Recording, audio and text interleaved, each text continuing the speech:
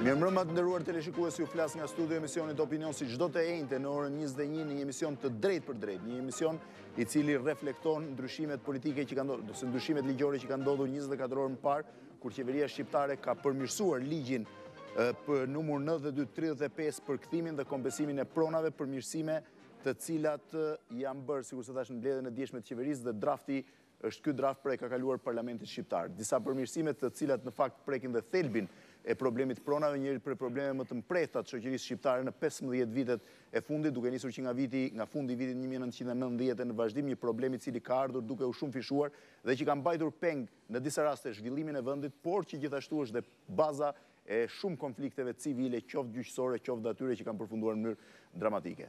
Por çfarë është përmirësuar në këtë ligj për prona, në këtë ligj të prona? Çfarë do të kenë më shumë avantazhe pronare dhe ku do të preken ata që kanë zënë pronat e tjerëve?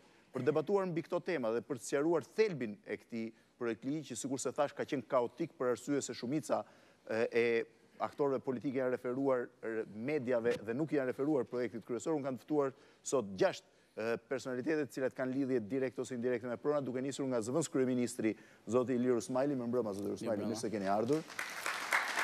Nga zoti Durim Hushi, kryetari i Komisionit Parlamentar të Veprimtarive Prodhuese, i cili mbulon gjithashtu dhe problemin e kthimit dhe kompensimit pronave. Mirëmbrëma zoti Hushi, mirë se keni ardhur. Deputeti i Partisë Socialiste, zoti Fatmir Mediu, ministri i Mbrojtjes, kryetari i Partisë Republikane, që prej më shumë se 12 vitesh po tenton që ta ketë ose e ka si pikën bazë të problemit saj, problemin e pronave. Mirëmbrëma zoti Mediu. Si dhe zoti Skënder Gjinushi, kryetari i Partisë Socialdemokrate, ish zëvendës kryeministër, si dhe një nga hartuesit e draftit të parë të ligjit për pronat. Mirëmbrëma zoti Gjinushi. Mirëmbrëma. Në linjë të drejtë për drejtë janë duke na ndjekur zoti Sokrat Sina, kryetari i Komisionit Shtetëror të Kthimit dhe të Kompensimit pronave. Mirëmbrëma zoti Sina. Mirëmbrëma. Si dhe zoti Reshit Vorpsi, antar përfaqësues i shoqatës së ish pronarëve. Mirëmbrëma zoti Vorpsi. Mirëmbrëma.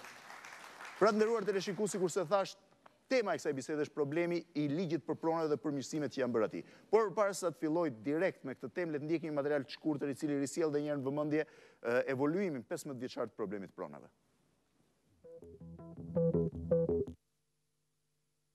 Problemi i pronave vijon të mbaj peng shoqërinë shqiptare që prej fillimit të viteve 1990. Historia reale e tij, në fakt, nis në 13 janar 1945, ku fillimisht një ligj mbi tatimin e jashtëzakonshëm, më pas një për reformën agrare dhe së fundi një seri ligjesh për shoqërizimin e të gjithë pronës shtetërore, i zhveshën shqiptarët nga e drejta e pronësisë. Të vetmet që vijuan të qëndrojnë si pronë private qenë pak shtëpi banimi, të cilat edhe ato u zhveshën zyrtarisht nga obori personal. Në këtë trajt, Shqipëria që padyshim vendi më i shpronësuarit të gjithë lindjes komuniste. Pas ngjarjeve të vitit 1990, rikthimi i pronave u bë një problem mjaft i mpret dhe i diskutuar. Por përpara ligjit për kthimin dhe kompesimin e pronave që daton në vitin 1993, në Shqipëri u aprovua ligji 7501, i cili merrte përsipër shpërndarjen e tokës dhe një seri ligjesh që çonin në privatizimin e objekteve tregtare, pavarësisht se një pjesë e këtyre qenë pronë private. Debati midis pronarëve të vjetër dhe atyre të rinj u bë i mpret dhe mjaft publik në vitin 1993, por më pas u duk sikur mori një zgjidhje. Fatkeqësisht, ligji u zbatua me mjaft gabime, pati shumë abuzim dhe stimuloi afera korruptive. Pas vitit 1997, puna e komisioneve u bllokua, ndërkohë që qeveria premtoi se do të hartonte një ligj të ri dhe më të plot për kthimin dhe kompesimin e pronave. Pas një drafti në vitin 2002, qeveria arriti të hartojë dhe të kalojë në parlament një ligj me numër 9235 në datë 29 korrik 2004. Ligji merrte përsipër kthimin e pronave të lira pa kufizim dhe kompensimin e atyre të zëna në masën 60 hektar. Sipas ligjit, kompensimi do të bëhej me toka në bregdet dhe me prona të tjera të lira që figurojnë në pronësinë e shtetit. Por fatkeqësisht, ligji nuk u vut dot në funksionim për arsye të mos shoqërimit të tij me aktet e tjera të nevojshme për ta bërë të zbatueshëm. por koha që e mjaftueshme për konstituimin e komisioneve lokale dhe pajisjen e tyre. Pas ardhjes në pushtet, Partia Demokratike vendosi rishikimin dhe përmirësimin e ligjit në favor të pronarëve, legjitim. Ligji parashikon rritjen e masës së kompensimit nga 60 në 100 hektar dhe redukton pronësinë e shtetit dhe partneritetin e tij në favor të pronarëve të vjetër në ato prona që këta i pretendojnë. Pra ishte ky problemi i pazgjedhur i pronave në Shqipëri dhe përpara se drejtohem zotit Rusmajli, zëvendëskryeministit Rusmajli, po i kërkoj regjist që zoti Sina dhe zoti Vorpsi të jenë vazhdimisht në lidhje të drejtë për drejtë dhe ata kanë të drejtën të ndërhyjnë për arsye se mikrofonët e tyre janë të hapur. Zoti Rusmajli, pse lindi nevoja për të bërë disa amendime në ligjin e pronave dhe për ta përmirësuar atë? Unë besoj se amendimet në radh parë janë vazhdimi i atij diskutimi po i quajnë përmirësime edhe për publikun. Ati diskutimi që është lënë hapur në vitin 2004, kur u bë një tentativ, një përpjekje intensive për të arritur për të miratuar një ligj, kthimi dhe kompensimi me konsensus të gjerë. Në vitin 2004 ky konsensus nuk u arrit. Në radh parë për shkak të faktit që masa e njohjes, kthimit dhe kompensimit që parashikonte ligji, si në përputhje me vullnetin e majorancës socialiste atëherë, nuk kënaqte pjesën tjetër të politikës, por edhe të grupeve të interesit. Ishte konsideruar në atë kohë një ligj i pamjaftueshëm për të bërë korrigjimin, jo më për të dhënë drejtësi. Jo vetëm kaq, por ligji vet pati disa defekte të konstatuara që në atë kohë dhe që u evidentuan mjaft gjatë zbatimit të tij, që kanë lidhje me aplikimin e tij. Domethënë, është rezultat që e njohim të gjithë, ka kaluar kaq kohë dhe në fakt nuk ka nxjerrë prodhim, nuk ka nxjerrë rezultate ligji. Për 1000 arsye, por ndoshta në radh parë dhe me të gjitha për shkak të faktit se ligjit nuk ju dhanë disa instrumenta të rëndësishëm që të jepnin jetë atij, që ta bënin veprues. Ne jemi përpjekur me këtë projekt ligj që t'ia japim këto instrumenta dhe t'i japim një shpresë shumë të madhe realizimit të shpejtë të procesit. Faleminderit. Zoti Hushi, a mendoni që kishte nevojë për disa amendime ligji që ju keni kaluar në vitin 2004, në korrikt vitit 2004? Unë mendoj që nëse do të japim një përgjigje, kishte nevojë apo jo, dhe nëse këto amendamente që bëhen e përmirësojnë ligjin, do të përmendja 3 momente kryesore, të cilat do të diskutojmë me siguri edhe në prag të miratimit të këtij ligji, dhe një kanë të bëjnë me atë që edhe zoti zëvendëskryeministri e përmendi, kanë të bëjnë në radh të parë me konsensusin e gjerë politik. Nëse këto amendamente, domethënë, kanë edhe gëzojnë të mbështetje politike nga të gjithë protagonistët kryesorë të politikës në Shqipëri, e para. E dyta, nëse grupet e interesit janë të kënaqura dhe janë pjesë e këtij diskutimi të madh, pra janë pjesë dhe kanë mbështesin gjithashtu amendamentet që i bëhen ligjit. Kjo është çështje e grupeve të interesit apo çështje të drejtës? Po flas që në kuptimin, unë mendoj që i lindë drejta atyre që të bashkëpunojnë. Gjatë këtij momenti, dhe e treta që unë gjithashtu do të insistoj edhe gjatë diskutimeve të mëvonshme që ka lidhje me atë sa i aplikueshëm është. Po, ky është thelbi dhe i diskutimit sot. Këto ndryshime, sa të aplikueshme ato ndryshime. Pra, përpara se sa të diskutojmë nen për nen, do të thonë ato ndryshime të arritura nëpërmjet tashmë të vendosura nga qeveria, doja të thoja që praktikisht jemi në një situatë pak a shumë si në vitin 2004, kur është e vërtet që nuk u arrit konsensusi i plot, e megjithatë për shkak të insistimit të grupeve të interesit, por edhe të Bashkimit Evropian, e cili kërkonte urgjentisht dhe e pa deklaruar që në çdo mënyrë duhet merrte zgjidhje problemi i reformës pronësisë të pronës. Gjë që është ri nënvizuar nga Bashkimi Evropian në negociatat e fundit.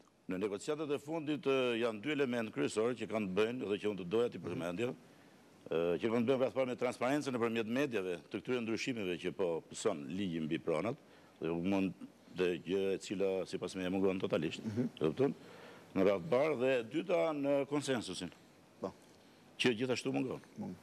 Zoti Mediu? Unë mendoj që së pari ka një konceptim në thelb gabim të ligjit parë, për faktin sepse shteti vendosi autorsinë mbi pronësi që nuk i takonte, duke lënë më njanë interesat atyre që drejt për drejt ishin njerëzit që gëzonin pronën, që janë pronarët legjitim, pavarësisht se nuk e posedonin për momentin.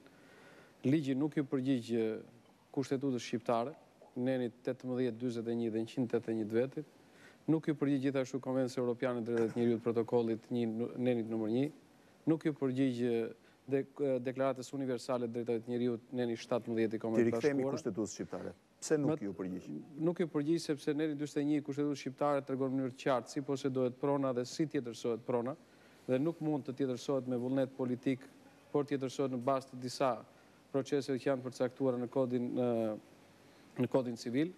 Nga ana tjetër, neni 181 i kushtetutës po ashtu kërkon rishikimin e gjithë legjislacionin që ishte në fuqi për çështjet e pronës brenda 3 vjetëve dhe nuk u respektua. Neni 18 po ashtu kërkonte që të mos cënohet e drejta e pronësisë apo të kufizohet drejta e pronësisë, pra nuk mund të ketë diskriminim në drejtën e pronësisë. Elementë të cilët janë parashikuar po ashtu në Konventin Evropiane dhe në Deklaratën Universale të Drejtave të Njerëzit. Mëtej do të theksoj që gjithashtu ligji i miratuar nuk gjeti zbatim sepse nuk parashikonte as kostot të kompensimit financiar, nuk bëri as inventarizim apo listim të pronave. Nga ana tjetër besoj që nuk ka pasur vullnet politik, ishte siç u theksua një ligj që u miratua për t'i treguar Bashkimit Evropian që kishte dëshirë, por asnjëherë nuk ju përgjigj realitetit. Në kundërshtim me këtë ligj ka pasur veprime abuzive nga ana e qeverisë, nga ministritë ndryshme, duke filluar nga Ministria e Bujqësisë, duke zbatuar ligje të cilat ishin ndaluar për të zbatuar, nga Ministria e Ekonomisë duke bërë privatizime të cilat nuk lejoheshin që të bëheshin, nga Ministria e Turizmit duke licencuar se duke dhënë të drejtën e personit stimuluar pa pasur të drejtën që ta bënin, dhe njëkohësisht mendoj që ka qenë pjesë e presionit të vazhdueshëm të Bashkimit Evropian në të gjitha negociatat, për faktin sepse besoj që Bashkimi Evropian më këtillësisht sa politika shqiptare e ka të qartë se ç'është Konventa Evropiane, ç'është e drejta e pronës. Dhe si element fundi do të theksoj që ky ligj gjithmonë shikohet për të ndërtuar raporte sociale në mënyrë preferenciale nga ana e politikës shqiptare dhe duke mos konsideruar atë që është elementi i drejtës e drejta e pronës private. Po, faleminderit zoti Mediu. Zoti Gjinushi, a keni shkelur realisht kushtetutën me këtë ligj? Me këtë ligj? Ligjin që aprovuar në 2004. E para, dhe e dyta, a ka munguar krejtësisht vullneti politik për ta zbatuar atë ligj, sikur se tha zoti Mediu? Tani, ligji pronave, domethënë problem prona nuk fillon me 2004, sepse ligji për kompesimin e pronës dhe për kthimin është qenë 93. Pra kemi një ligj që bënte kthimin e pronës në qytet dhe njohjen e pronës brenda vijave të verdha, 7-6-9-8. Kemi dhe ligjin e kompesimit, i cili pastaj ka mbetur në zyrtar i 93. Dhe në mbrapa pastaj, përveç mos zbatimi, se problem kryesor ka pas mos zbatimi, në asnjë rast, ka lindur dhe problemi kushtetueshmërisë. Dhe rrjedhimisht, kur ka ardhur koha e bërjes kushtetutës 98-s, pra që kishte ndryshuar dhe mazhoranca, atëherë jo se detyron kushtetuta, se kushtetuta detyron të respektosh pronësinë, trashëgimin, gjithë rregullat e lojës për kohën që ajo ju në fuqi. Kurse ne pastaj me një kompromis politik u futën 2 dispozita kalimtare në kushtetutën e vendit, që është një zgjidhje politike, sepse kuptohet kushtetutës para vjen dispozita tilla, ku detyroi kuvendi që në periudhë 2-3 vjeçare të bënte përputhshmërinë e legjislacionit për pronën me frymën kushtetuese. Çka do të thotë që duhet të njehej prona, sepse parimi është ky, që prona ose kthehet ose kompensohet, sipas tregu. Pra e drejta bazë është kthim ose kompensim sipas tregu. Dhe çfarë ka ndodhur? Tani çfarë ka ndodhur? Ka ndodhur që kthimi real u pengua në 1751, është një ligj i bërë qysh në 91-shin, dhe rrjedhimisht ai në vazhdimsi ka qenë pika e debatit, pika më e nxehtë, sepse vetë rregullimi tjetër që i bëri pronës 1751, që bëri ndarjen për frym, i shoqëruar pastaj edhe me 8053-shin për fermat, se njëjta logjik mundoj edhe për ishë ndërmarrjet bujqësore, kjo bëri që kthimi mos të bëj konform një frymë kushtetuese. Ndërsa ligji 2004-s ishte tashmë i vonuar, sepse ky projekt ligj ishte përgatitur që në 2001-shin, se ishte e tillë dhe periudha kushtetuese, dhe korrigjimet që bën ishin pikërisht këto, që në ligjin e pronës në qytet, se unë kam qef t'i ndaj qytet dhe tokë bujqësore, i cili gjithmonë ka qenë çik më liberal, sepse në qytet nuk u bën ndarje për frym, njihej ose kompensoi prona, por kishte një tavan deri në 10.000 metra, u hoq këtë. Me heqjen e këtij tavani ai në parim ishte kushtetues, se o e njihte o e kthente pronën. E njihte e kthente ose e kompensonte. Pastaj ishte edhe problemi se çdo bëhej tani me tokën bujqësore. Atëherë, në tërë variantet, shumica e forcave politike nuk guxonin që t'i riktheshin 7.501.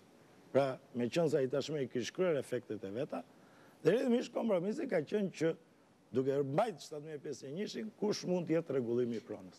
Kështu që si 2001, si 2004, si ky që paraqitet tani, se ky në frym nuk ndryshon gjë në kushtetueshmëri. Përmirësime tham, po. Përmirësimi për shembull është që 50 hektashi 60. Është bërë 60, është bërë 100. Kështu ne do flasim më vonë, besoj, njerë s'po kthejmë as 50, s'po këmbësojmë 50. Pra është një premtim, betemi të premtime. Pra në planin e rregullimit, kishit po. Nuk mendoj që ky kishte nevojë për një rregullim të veçantë, ligji 2004, ai ka nevojë të zbatohet.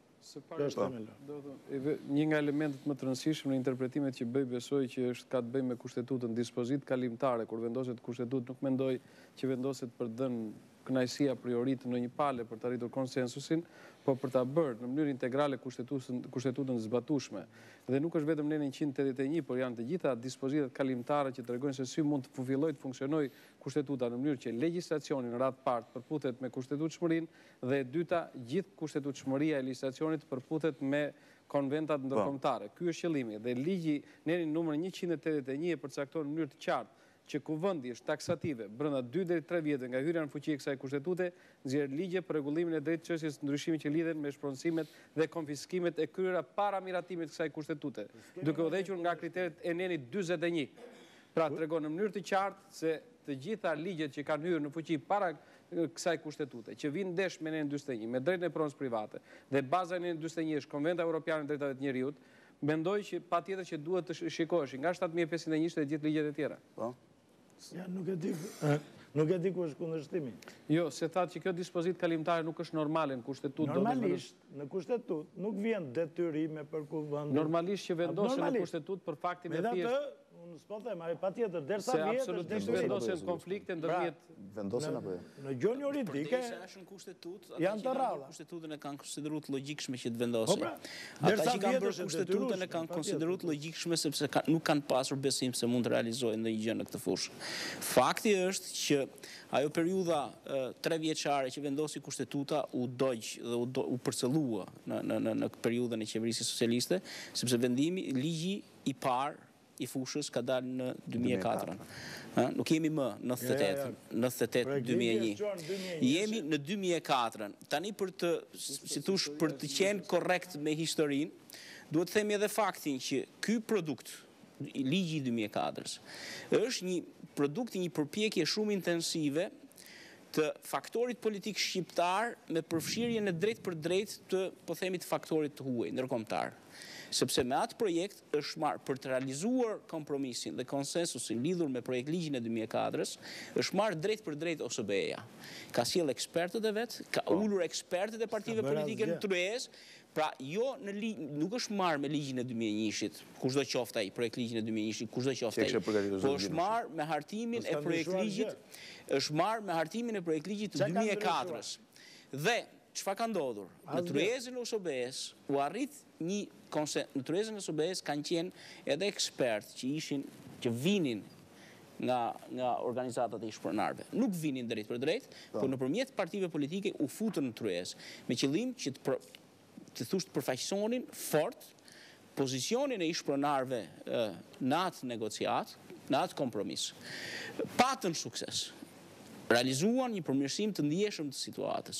Përmirësim i cili rodhi poshtë në parlament pastaj, u prish konsensusi dhe historia tregon që partitë e opozitës atëherë u distancuan nga ky projekt ligj. Ky ligj i 2004-s nuk është më ligj konsensusi dhe kompromisi. Kjo gjë i ka munguar këtij ligji. Ky është defekti primar. Pastaj vjen defekti i aplikimit. Socialiste nuk pranon. A mendimet tuaja atëherë përsëri do mungoj konsensusi? Ja pa ti themi, çka konsensusi nuk është prish për përmbajtje. Absolutisht. Sepse gjërat i themi siç janë, projekt ligjet se kanë qenë dy atëherë, sepse dhe detyrim kushtetues ishte rregullimi i legjislacionit në fuqi, kanë qenë të 2002-shit me 2004 në përmbajtje nuk ndryshojnë. Sepse nuk ka pronat që mos përndajemi shumë se kush e pa difajin për 2004, përqendrohemi aktualisht tek çfarë. Ka mundësi, pronat kanë shumë probleme, por kontestimet kanë qenë në dy gjëra. Do ketë kufizim apo pa kufizim. Dhe këtu të përqendrohemi tani. Zoti Rusmajli, që të përqendrohemi këtu. 2004 ka pas konsensus për këto. Konsensusi s'është dhe për legalizimin e ndërtimeve pa leje. Ka qenë pika që është bërë pikë debati, absolutisht ka qenë tarifa e tokës për legalizimet e bathorës dhe gjithë të zonave informale. Konsensusi nuk është dënë për kufizimet, e dyta konsensusi nuk është dënë sepse nuk ka pasur, nuk ka qenë një ligj i cili nuk bazojë në asnjë vlerësim real, edhe ishte me detyrim kushtet, po flasim për ligjin e 2004. Po me këtë krahasoj me këtë. Kur të vëmë tek ai do t'i ndajmë dhe ato opinionet që kemi për atë. Po flas për 2004, mos kalojmë nga një tjetër. Edhe një herë, në 2004 ligji nuk kishte asnjë lloj fature financiare që tregonte sa ishte kosto. Biles në për llogaritje vende me miliarda dollar. Nga ana tjetër nuk kishte asnjë element listimi të gjendjes fizike të. Ka ky përmirësim një faturë. Ka një përmirësim shumë të ndjeshëm se përcakton deri në vit. Më fal, deri në momentin e një shkurt të 2006-s ky ligj kërkon listimin e gjithë pronave. E ka vendosur kusht në ligj që nuk ekzistonte, la pafundësisht. Dhe atëherë ngarkuku vendi të sillte metodikën dhe... Po, patjetër, po, Gjinushi. Vetëm s'dua të zgjatem më se nuk është pikë që s'ka shumë rëndësie se si u prish konsensusi. Sepse ndoshta na intereson më shumë ky. S'ka. Unë mendoj. S'është konsensusi i parë që është për Shqipëri. Po. Unë mendoj që në 2004 u tentua për një konsensus shumë të gjerë. Edhe Partia Demokratike deri në fund ka qenë pjesë e tavolinave. Por është trajtu gjatë gjë edhe me përfaqësues të grupeve të interesave. Dhe në fakt kishim një arbitër formal që ishte OSB-ja. Po unë desha them që gjithë ata mendimin, nuk besoj se ka pishman njëri që s'ka dhënë mendim në atë kohë, e para. Po. Dhe e dyta, për 2004, nuk është ashtu, nuk jam dakord me mendimin që u dha këtu që s'kishte efekte, nuk dha efekte. Përkundërzi, 2004 ka dy objektiva kryesore. Për zotin Sina që kam direkt në lidhje për këtë çështje. Po unë do të them këtë, që sipas projektligjit 2004, ish qeveria socialiste kishte edhe objektet e fundit të saj, sipas cilës në fund të vitit 2006 do të përfundonte kthimin e pronave. Pa çka do të realizoheshin apo jo? Po kishte objektiva të fundit. Në fund të vitit 2006 duhet të përfundonte kthimi. Dhe pas 10 vjetësh mendoi dhe kompensimi. Të marrante kompensimi. Atëherë trikthehemi te kjo. Megjithatë po marr një opinion nga zoti Sina. Zoti Sina, pse nuk funksionoi normalisht ligji i vitit 2004? Nuk do ta shtroja pyetjen në formë të tillë, domethënë pse nuk funksionoi normalisht. Unë do thoshe që ligji ka funksionuar. Tani ka funksionuar me ngadalësi ose nuk ka ndoshta ka realizuar të gjitha objektivat që ka pasur. Por që duhet kemi parasysh që Komiteti Shtetëror i Kthimit dhe Kompensimit Pronave, institucioni që do zbatonte këtë ligj, është krijuar në nentor, një vit para domethënë, dhe ishte detyrë e këtij institucioni të krijonte të gjitha aktet nënligjore që kishin të bënin me zbatimin e ligjit, punë kjo dhe detyrë e vënë nëpërmjet ligjit dhe nga parlamenti. Detyra këto që komiteti ka plotësuar më së miri dhe më vonë një nga detyrat e tjera ka qenë dhe organizimi i këtij institucioni në total, domethënë se s'është vetëm komiteti në qendër, po janë dhe komisionet vendore, të cilat kanë të bëjnë me përzgjedhjen e elementeve që do punonin aty dhe kjo u realizua. Mbas kësaj një detyrë tjetër ligjore shumë e rëndësishme që kalohet pak përciptas domethënë, është edhe realizimi i njërit nga dokumentet më të rëndësishme, që është metodika për vlerësimin e pronës.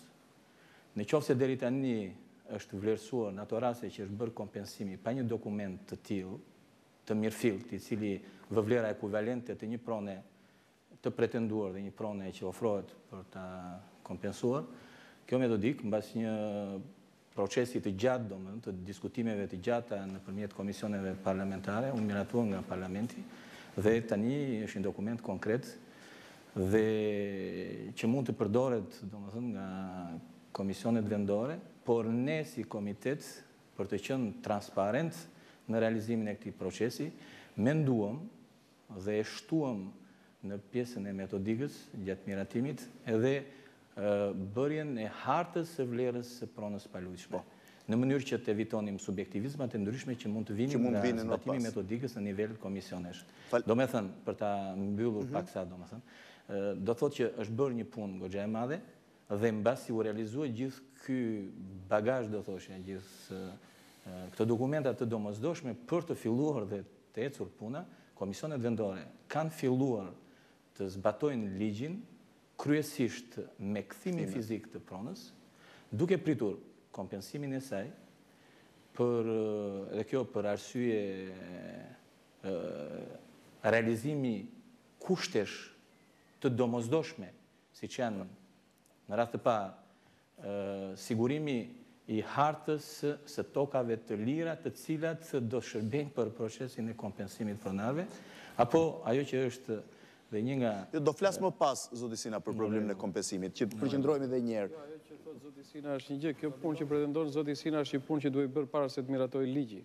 Nuk është një punë që komisioni pas ka, do të thënë, ushtruar pas nxjerrjes ligjit.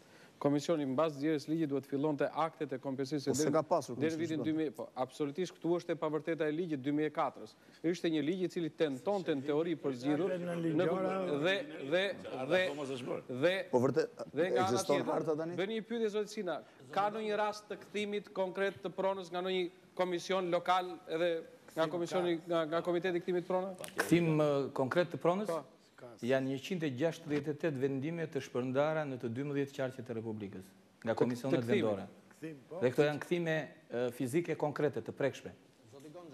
Dhe janë 250 vendime të tjera në proces ekzekutimi. Do thot, nesër, sot mund t'jenë marrë 10 vendime, unë nuk e kam azhurnuar që mund t'kenë të vajtu shifra 180 apo 200, nesër mund të ndodhi njëti muhabet, dhe do thoshe që procesi është Sokrat flas të kompensimit pronës. Të kompensimit të pronës. Të kthimit asaj që është do të fizike, dukshme, plotësim dokumentacioni ka qenë procese para se ndërtoj komiteti juaj.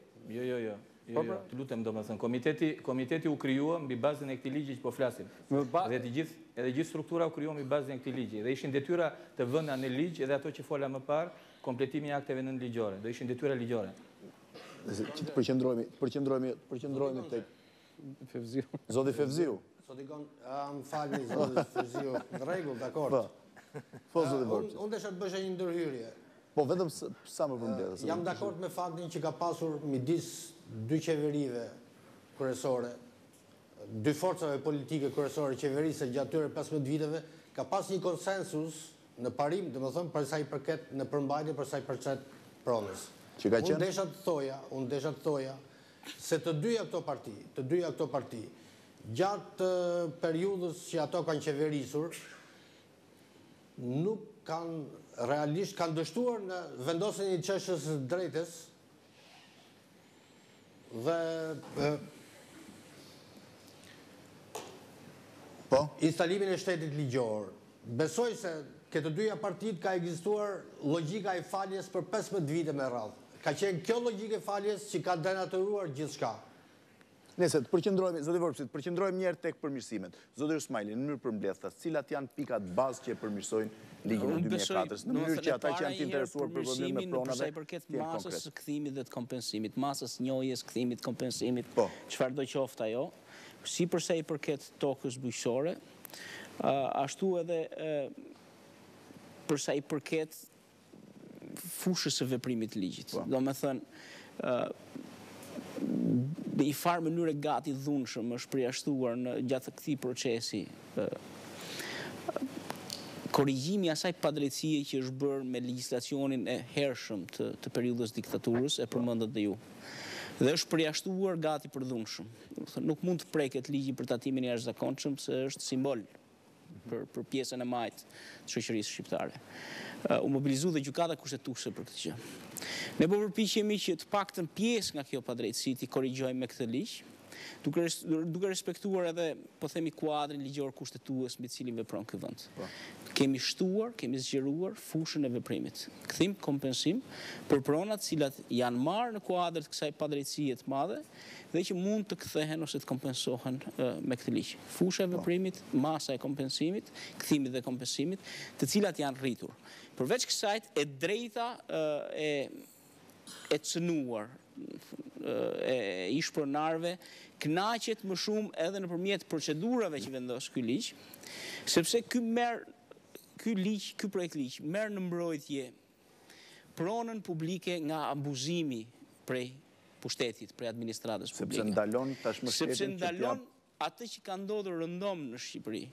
Nëpërmjet pushtetit, grupe interesi që s'kan lidhje me interesat e ish-pronarëve, po grupet interesit material, po i quaj kështu, kanë mundur që të imponohen veprimit të ligjit për kthimin dhe kompesimin. Janë bërë zotër të trojeve, janë bërë zotër të objekteve, dhe në kundërshtim me të drejtën kuadrin ligjor që u njeh në legjislacionin në Shqipëri ish-pronarëve, kanë mënjanuar ish-pronarët dhe kanë tentuar të bëhen vetë zotër të pronës.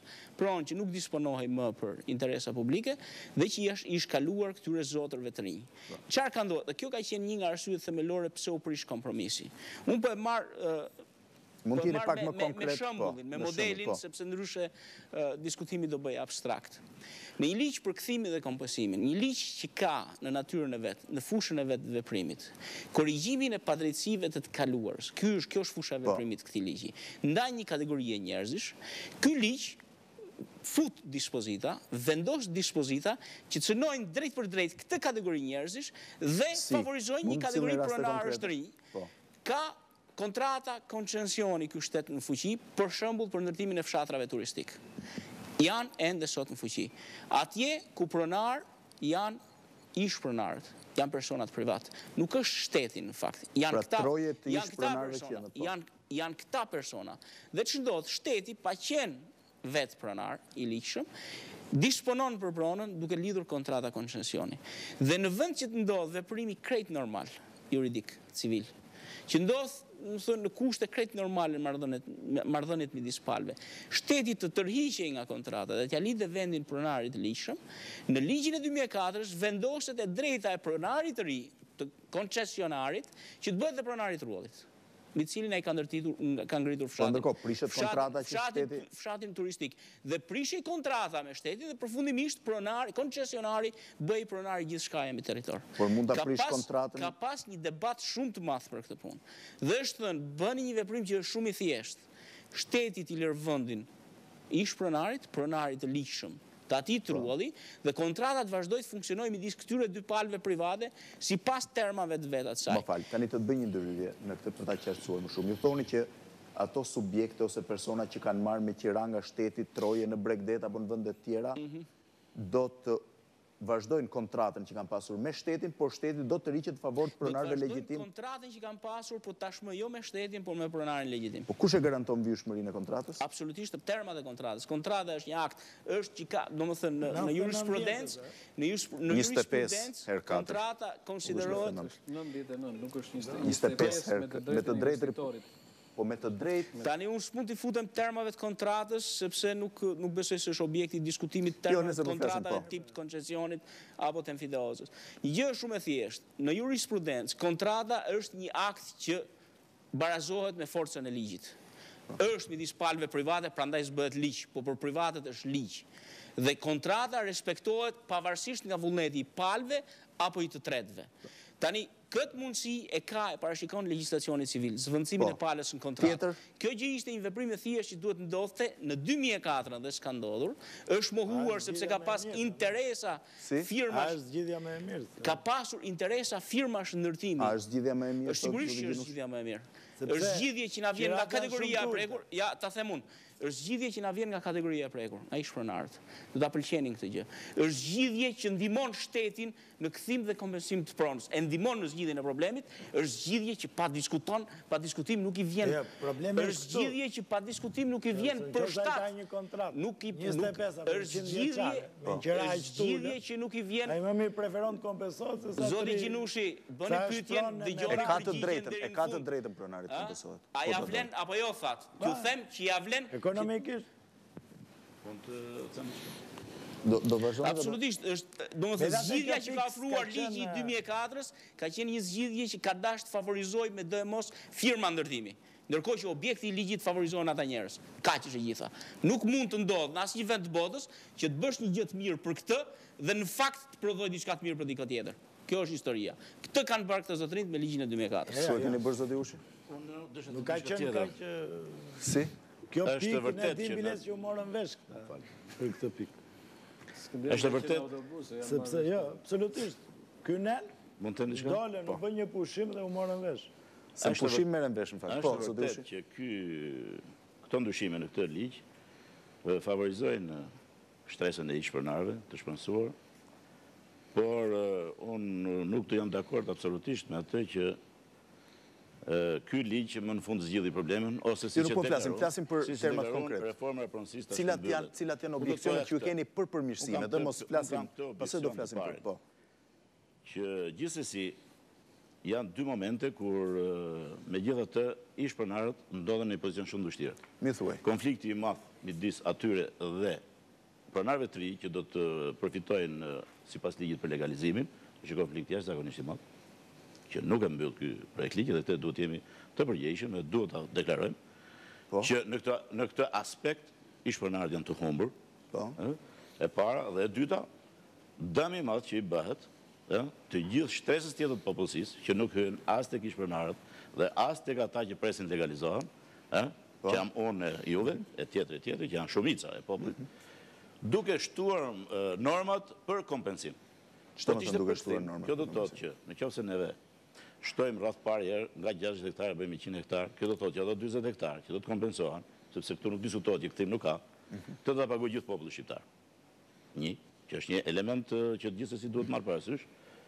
Dhe dyta, kur ne themi që nga 29 nëntori i vitit 44 kthehemi në 7 prill, dhe në pronat e para 7 prill të vitit 1939, kuptohet që është faktura, vazhdon fatura e rritet. Nuk është eksakt. Të lutem. Nuk është eksakt sepse bëhet fjalë vetëm për tatimin e jashtëzakonshëm.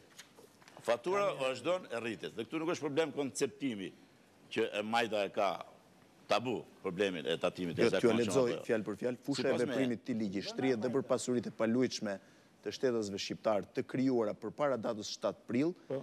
Vetëm në ato raste kur ato janë sekuestruar sipas nenit 14 për ligjin e tatimit të jashtëzakonshëm. Jo për gjitha pronat. Kjo ka lidhje me problemet të kompensimit në të holla.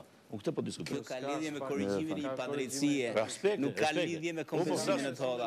Edhe një herë tjetër. Në doni bëni diskutimin përpara, pastaj herë tjetër mund të bëjmë një ligj tjetër, kupton apo? Mund të kalojmë ndoshta në vite shumë vite të tjera përpara. Ideja ime është kjo, që ky ligj favorizon shumë kompensimin e të holla. Dhe gjithmonë, kur nuk ky ligj e favorizon kompensimin e të holla. Në se saktimin. Nuk kemi, sipas meje, kjo është ideja ime sot për sot. Që favorizimi është për kompensimin e të holla. Pra shton faturën financiare. Shton faturën financiare, kuptohet, të shtetit kundrejt atyre që duhet të shpërblej. Zoti Mediu? Për gjykimin tim, tendenca e qeverisë është e qartë. Të shikojmë me një objektivitet më të madh raportin me shtresën e iqpronarëve për t'i dhënë atyre mundësinë e përfitimit të pronës tyre, por besoj që nuk e zgjidh, sepse e para do të nuk e zgjidh tërësisht, tendenca është drejt rritjes marzhit kompensimin 100 hektarë, që do të duhet shtruar pyetja, pse 100 jo 200, pse jo e gjitha sipas përcaktimeve të kushtetutës, që nuk përcakton kufizime, dhe këtu është një element i cili duhet gjykuar. Mendoj që element shumë i rëndësishëm është çështja që ka të bëjë me ligjin për tatimin e jashtëzakonshëm, nuk ka të bëjë me atë që thotë zoti Hushi, ka të bëjë me gjithë ligjin, ka të bëjë me faktin e disa veprime që janë bërë në mënyrë abuzive nga shteti i atëhershëm, dhe vetë gjykata kushtetuese e biles ka një vendim që i adresohet gjykatës së lartë rast pas rastin nëse ka keq kuptime dhe nuk arrihet që të zgjidhet çështja, dhe mendoj që ky ndihmon në vlerësimin e gjithë atyre pasurive të cilat janë marrë në mënyrë abuzive me atë ligj që është përcaktuar, pra që i referohet neni përkatës. Mendoj që gjithashtu tenton që të ndajë në mënyrë të qartë përfitimet nga 7501 të iqpronarëve, sepse ne flasim për 7501, por mos harrojmë që 7501 është zbatuar në rreth 27% të sipërfaqes tokës së Shqipërisë, pjesën tjetër janë kthyer të gjithë në kufit e vjetër. Pra pjesa tjetër tash absolutisht po jo them unë që është kështu si them unë, jo si thoni ju. Po pjesa e Shqipërisë mesme dhe sipër është e gjitha kthyer në kufit e vjetër. Unë kam qenë prefekt i qeverisë të Elbasanit dhe flas me kompetencë. Po edhe në zonat e Elbasanit.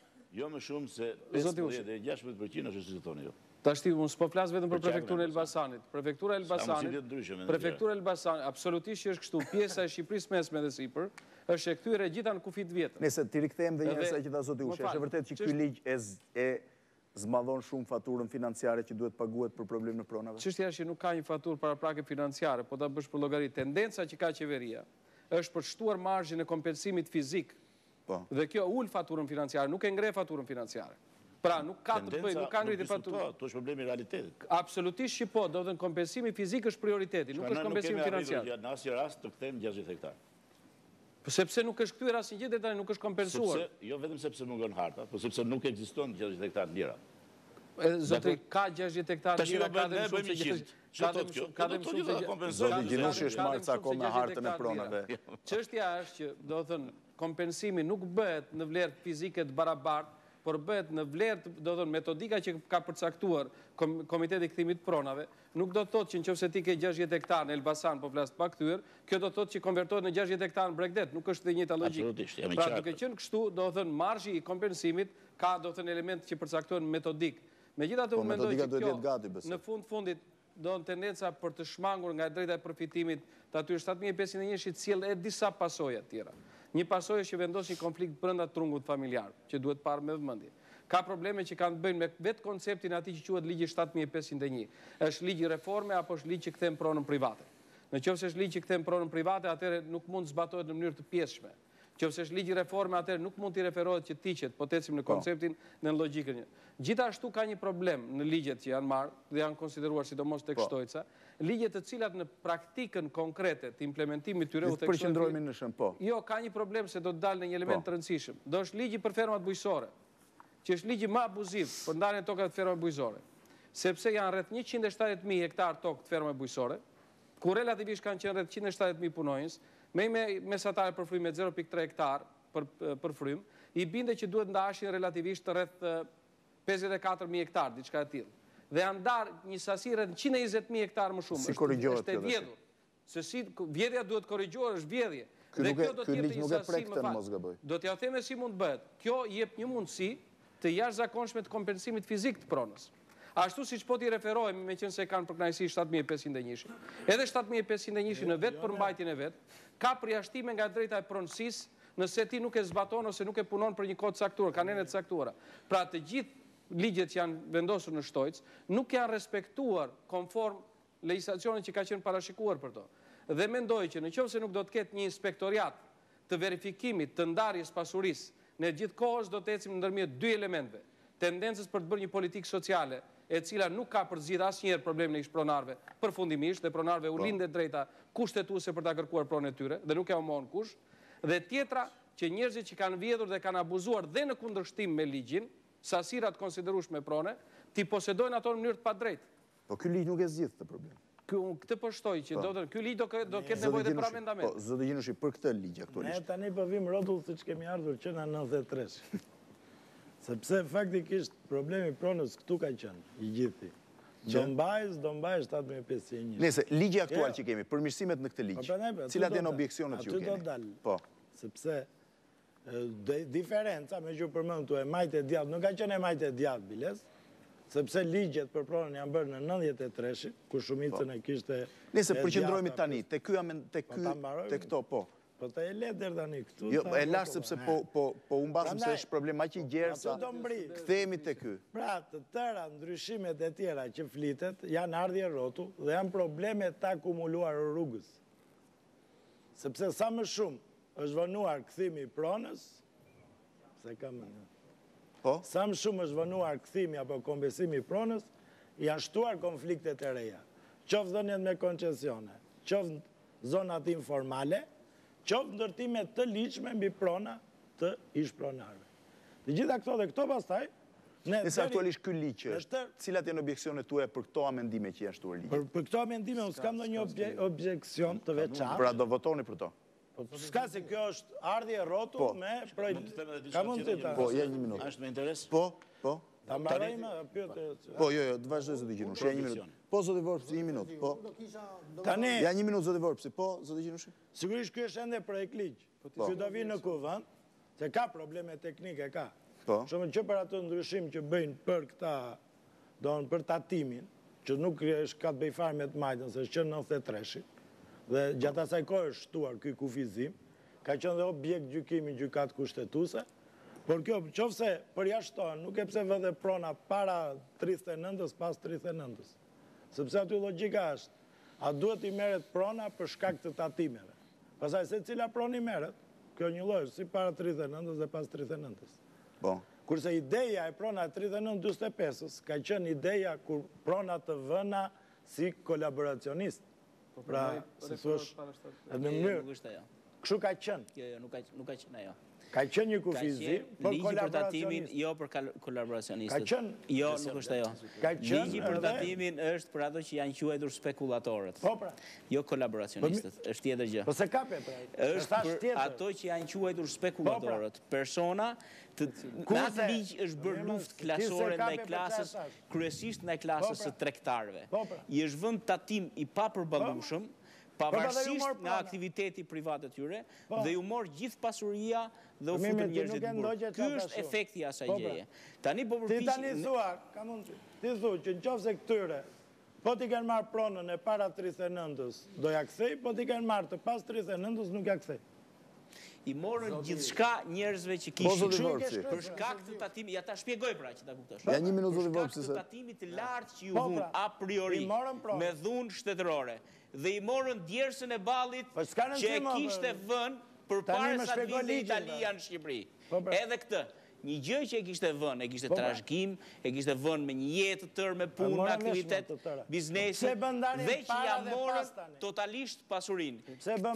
Sepse ka nevojë për një ekuilibër me atë vendimin e gjykatës kushtetuese që thoni ju, të cilin unë nuk mund ta... Ajo lidhej me vënien abuzive të cilit unë nuk mund ta kontestoj dot se s'kam instrument apo për ta kontestuar. Por një pjesë të padrejtësisë ka mundësinë ta ndreq. Dhe e ndreq në këtë formë. Një nga format për të ndrequr për padrejtësinë. Se është vënë prona në rrugë abuzive, kurse këtu në fakt është shtatë lëkur njerëz do zotri, kaq është gjithë historia. Po zoti Vorpsi.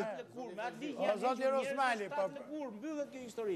Nuk mund marrim në mbrojtje ligjin për tatimin e jashtëzakonshëm sot. Në këtë bisedë sot po marrim mbrojtje ligjin për tatimin e jashtëzakonshëm. Nuk mund të ndodhë. Kush po e merr? Po ja pra ju që thoni që kontestoni këtë fakt. Para pas 39. Për kundrën. Zoti Fevziu. Po zoti Vorpsi. Po e kap idenë fare. Ka disa probleme më të qëndësishme se sa... Që janë, vetëm në mënyrë për mbledh, thasi, po. Në radhë të parë, domethënë, kontestohet një herë, ai kompensimi deri në 100 hektar për tokën bujqësore. Po. Domethënë, ajo është antikushtetues, si 60, si 100, po njësoj është. As me 100 si në thash, po. E drejta e pronësisë deri në 100 hektar për tokën bujqësore, kur kthimi dhe kompensimi për pyje, kullota, livadhe, edhe për trojet, është i pakuvizuar. Po. Në qoftë se qatë hallin faturës, do vimi çik më vonë. Po. Sepse nuk duhet ekzistoj koncepti faljes, që ka ekzistuar, edhe që është në themelin e 7501-shit, edhe të ligjit për legalizimet. E dyta, probleme i qëndësishëm, është mënyra se si trajtohen në këtë ligj, në këta amendamente që janë kaluar, problemi i banesave.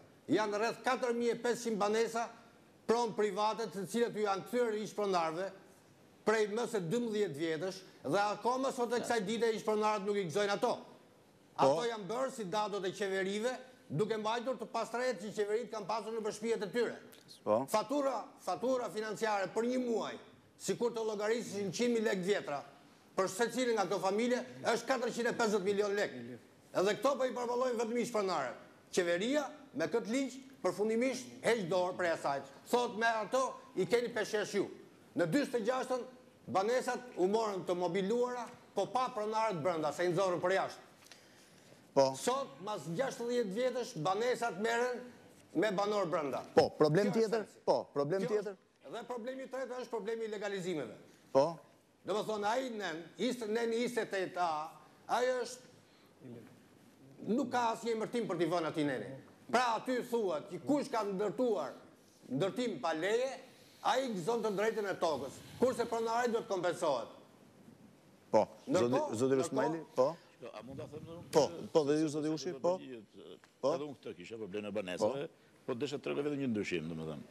Zotria e përmendi mirë dhe unë atë do e thoya kam objeksion, lidhur me mënyrën se si është trajtuar neni nant që merret me qeramarrjen dhe banesën, për banesën e ish-pronarit. Në ligjin e vjetër të 2004, po qim, të vjetër, thuhet që shteti merr përsipër që për banorët, të cilët qeramarrësit pra, që jetojnë në shtëpitë e ish-pronarit, po. Do t'i marrë përsipër shteti dhe do të garantoj strehim atyre, kredi të ullët, me qera të ullët, bile mund të marrë përsipër dhe qera në qofse nuk garantojnë. Ashtë heqë gjithë kjo pjesë. Është hequr, po lexoj në 9. Po ka një vendim gjykatës kushtetuese më tashmë. Sipas në 9, shteti nuk e ka akt të bardhë. Ka një farë, ka marrë një farë, thotë detyrohet që ta marrë përsipër, por se si edhe tek ligji 2004 se shpjegonte shumë mirë. Këtu është hequr. Zoti Rusmajli. Tani ka një gjë që në fakt është njeriu duhet ta nervozoj. Sidomos njeriu e interesuar për problemin. Me një vendim të gjykatës kushtetuese të 2 nëntorit të këtij viti, të gjykatës kushtetuese, është imponuar, po themi në vija trasha kjo zgjidhje që është vënë aty. Një vendim detyrues i gjykatës kushtetuese, që ka kaluar jashtë vëmendjes të të gjithëve, në radh parë jashtë vëmendjes së shoqatës që mbron interesat e shpronarëve. Jo, ai ka të bëjë vetëm me qeramarcit, nuk ka të bëjë me pronarët. Atë po them. Ka të bëjë me qeramarcit, pronarët janë pjesë tjetër. Atë po them. Një vendim i gjykatës kushtetuese që imponon kthimin tek formulimi i hershëm i raportit qeramarës pronar. Ke formulimi i ligjit parë, e imponon. Kërkon gjykata kushtetuese të hiqet, të shfuqizohet neni përkatës i ligjit të 2004-s dhe të trajtohen të gjithë qeramarësit që sot janë me qera, sipas trajtimit që është bërë me ligjin e parë, me të gjitha të drejtat dhe prerogativat që u njifta i ligj. Më fal, të lutem, ta mbaroj unë. Këdo mund ta nervozoj kjo gjë. Kujdo mund të mos i pëlqejë kjo gjë. Ne kemi qenë personat që kanë bërë, që kanë hartuar projektin, kanë qenë të detyruar ta marrin konsiderat këtë vendim. Dhe për neutralitet kanë vënë atë formulim që impononte gjykata kushtetuese. Sigurisht që do shkojnë në parlament kjo çështje. Sigurisht që parlamenti do ta shohë edhe në kontekstin e vendimit të gjykatës kushtetuese. Le të gjejë një zgjidhje më të mirë që t'i harmonizojë dy gjërat. Po nuk mund t'i vihet faj personave që kanë hartu këtë tekst të imponuar nga një vendim i gjykatës kushtetuese. S'kan pas zgjidhje tjetër, nuk mund të jetë faj i qeverisë, nuk mund të kritikohet qeveria. Sigurisht që opinioni publik, jo, do mbaroj unë tani. Sigurisht që opinioni publik mund të kishte reaguar. Sigurisht që shoqata mund të kishte reaguar. Nuk e di në është kjo zgjidhja ndaj një vendimi të gjykatës kushtetuese. Nuk mund ta them dot. Ka instrument reagimi ndaj një vendimi të gjykatës kushtetuese, por kurse si nuk mund të ngarkohet me përgjegjësi qeveria për një gjë që s'është e qeverisë. Kështu që unë besoj që duhet një herë mirë ta ndajmë këtë çështje dhe ta sqarojmë mirë. Zoti Fevziu, nëse mund të bësh një ndërhyrje për ta sqaruar problemin më tepër. Unë jam dakord me një fakt. Që ky nen që është vënë këtu është motamon neni 14 i ligjit 76/98. Nëse mos flasim me nene se njerëzit që ndjekin nuk... Pra, është përsëritur tamam po i nen ke i ligjit 76/98 neni 14 për banesat, i cila përcakton i jep të drejtën qeverisë që të vendosi qeranë e banesave, qeranë e banesave vit për vit. Megjithatë, në 95-ën, sipas po atij ligji që i referohet zoti Rusmajli, qeraja e banesave duhet ishte liberalizuar. Doli një vendim qeverie dhe u ngrija e punë dhe ngeli ashtu siç është sot e kësaj dite. Nga ana tjetër, unë desha të them që në nenin 7, po të këtij ligjit vjetër, 76/98-s, ishte detyrimi 3 vjeçar i qeverisë për stabilizimin e qeramarësve, e banorëve që banonin ato banesa. A ky detyrim ligjor është hequr? Atëherë çfarë do bëhet? Më fal, besoj se neve në qoftë se neve nuk e marrim konsiderat për mbajtjen e atij vendimi, ne praktikisht gjyrojmë ashtu siç tha Bosh, siç tha zoti Gjinushi. Në qoftë se doni, hajt lexojmë vendimin këtu, bëjmë një pushim, lexojmë vendimin dhe pastaj bëjmë komente. Zoti Fevziu, në qoftë se më lejo, po lexoj nenin 19 të ligjit 76/52. Ai thotë tarifat e qerasë së banesave caktohen nga Këshilli i Ministrave çdo 6 muaj ose një vit për banesat e përmendura në paragrafin e parë të nenit 18. Për banesat pronë private dhe banesat shtetërore ish pronë private që janë dhënë me qera para hyrjes në fuqi të këtij ligji, tarifat e qerasë të cilave liberalizohen në dhjetor të vitit 95. Tarifa e qerasë për qeramarrësit e pronarëve të banesës private, të cilët banojnë nën normat e strehimit, liberalizohet në 93-shin.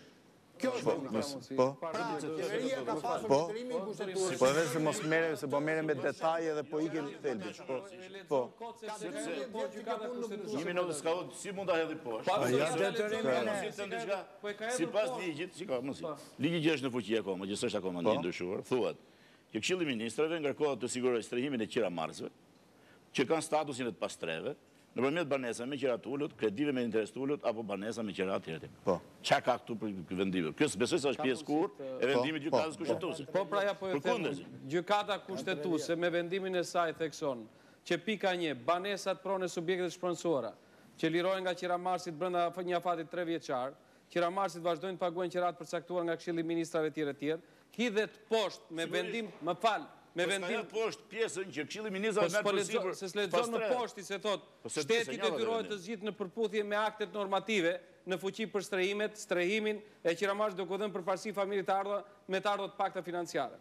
Pra, ka pasë dy marrëdhënie që ka. Shiko, e para një, e para Durim. Çështja është, ka pasur 2004 një detyrim të përcaktuar me afat kohor.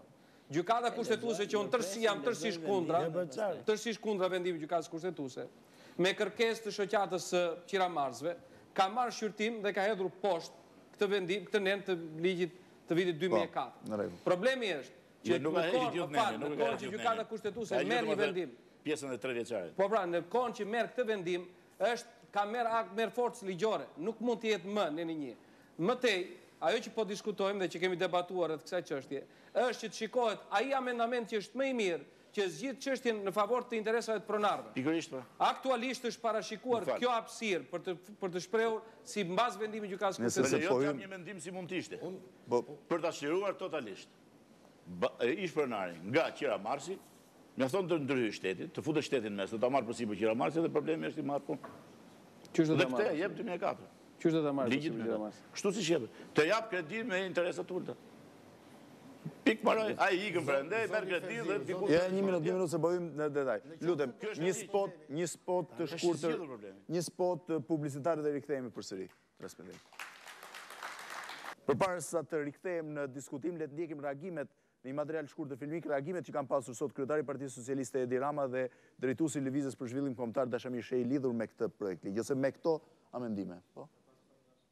Nuk do të ketë asnjë çudi, sikur papritur të shfaqet e sa të pa Shtoptani dhe të kërkoj kthimin e pronave të tij.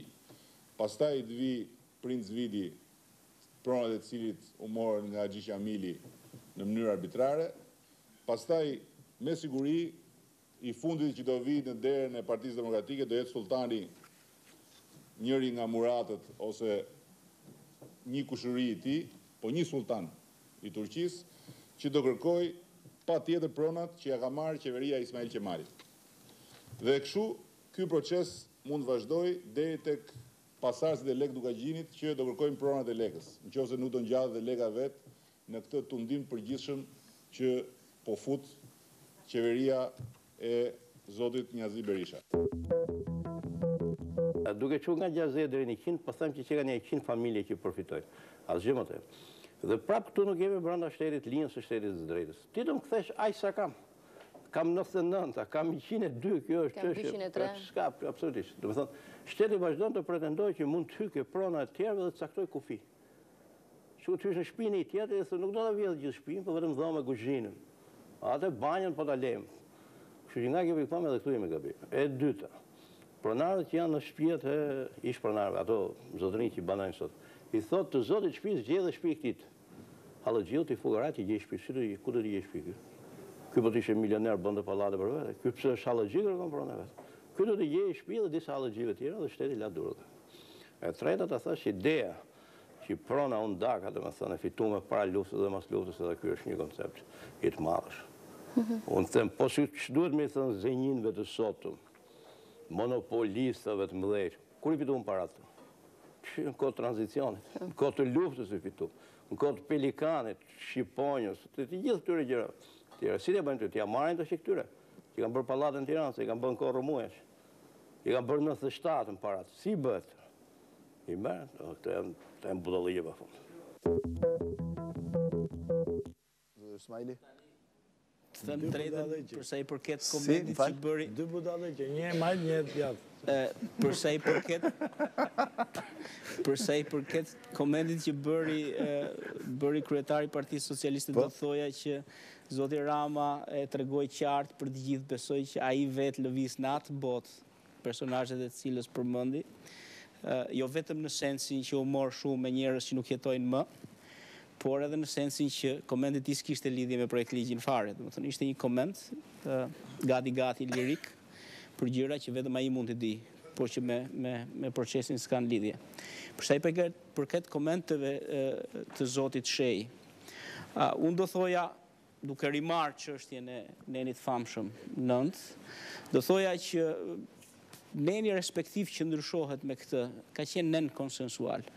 Politika e ka gjetur një ekuilibër në vitin 2004 lidhur me nenin për qira gjinth. E ka gjetur një ekuilibër. Tani ky ekuilibër prishet për shkak ndërhyrjes një force madhore. Që është gjykata kushtetuese. Diskutimi jonë duhet mbyllet këtu. Le ta vazhdojnë në parlament të gjejnë zgjidhje kompromisi me vendimin e gjykatës kushtetuese. Por është diskutim, domethënë që është mos e hapim më përderisa ka një vendim. Po zoti Mediu. Unë mendoj që prononcimi i zotit Rama është për fatin e keq një prononcim që nuk bazohet mbi ligjin, por mbi tashetemnaja ose ide që i vinë në mënyrë rastësore, për faktin sepse nuk ka të bëjë as pak me atë linjë të ndërtuar nga zoti Rama, edhe historikisht çik gabim ose me mungesat njohjes historike, por mendoj që ka dhe një problem tjetër të një dogmatizmi të shfaqur në mënyrë të qartë nga Partia Socialiste këtë moment, për faktin sepse ka pasur gjithë mundësinë për të ecur në rrugën e kthimit të pronës. Dhe për çudi kthehet dhe kërkon që pjesë e këtij debatit janë dhe grupet e interesit, janë shoqatat e ish pronarëve, shoqata pronësimi me drejtësi. Pra mendoj që ecën në një realitet virtual të vetin si kryetari i Partisë Socialiste pa dashur të lexojë se ç'shkruhet, vetëm me atë që i mbushet mendja që sipas Ramës është në gjykimin e tij, por s'është asgjë kundin letër. Për sa i përket komenteve të tjera, unë mendoj që nuk ja vlen baraqiran sepse këtu në këtë vend është bërë zakon që të flasësh pa lexuar komentet të personazhit tjetër. Edhe të flasësh edhe me atë gjuhën do të thjesht popullore, absolutisht që pajtohem me zotin Vorpsi për sa i përket momentit të madhësisë së pronës nuk mund të kufizohet, kurse problemet e tjera u tha që nëse ka një vendim gjykatës kushtetuese duhet gjetur zgjidhja, por një zgjidhje nuk mund të jetë parlament apo qeveri në përplasje me vendimin e gjykatës kushtetuese. Duhet gjetur një zgjidhje e cila i jep forcë ligjore, por që nuk injoron vendimin e gjykatës kushtetuese. Që mos e hapim më këtë derisa ka një vendim gjykatës kushtetuese. Kjo është situata, është vendimi i gjykatës kushtetuese. Zoti Sina, një minutë zoti Vorpsi. Zoti Sina, këto amendime në ligj e përmirësojnë atë, nisur nga fakti që ju jeni ndeshur me ligjin këtë një vit e gjysmë, apo e komplikojnë më tepër? Tani dua ta pranoj domthon këtu përpara publikut që personalisht nuk jam i njohur me amendimet që propozohen për ligjin.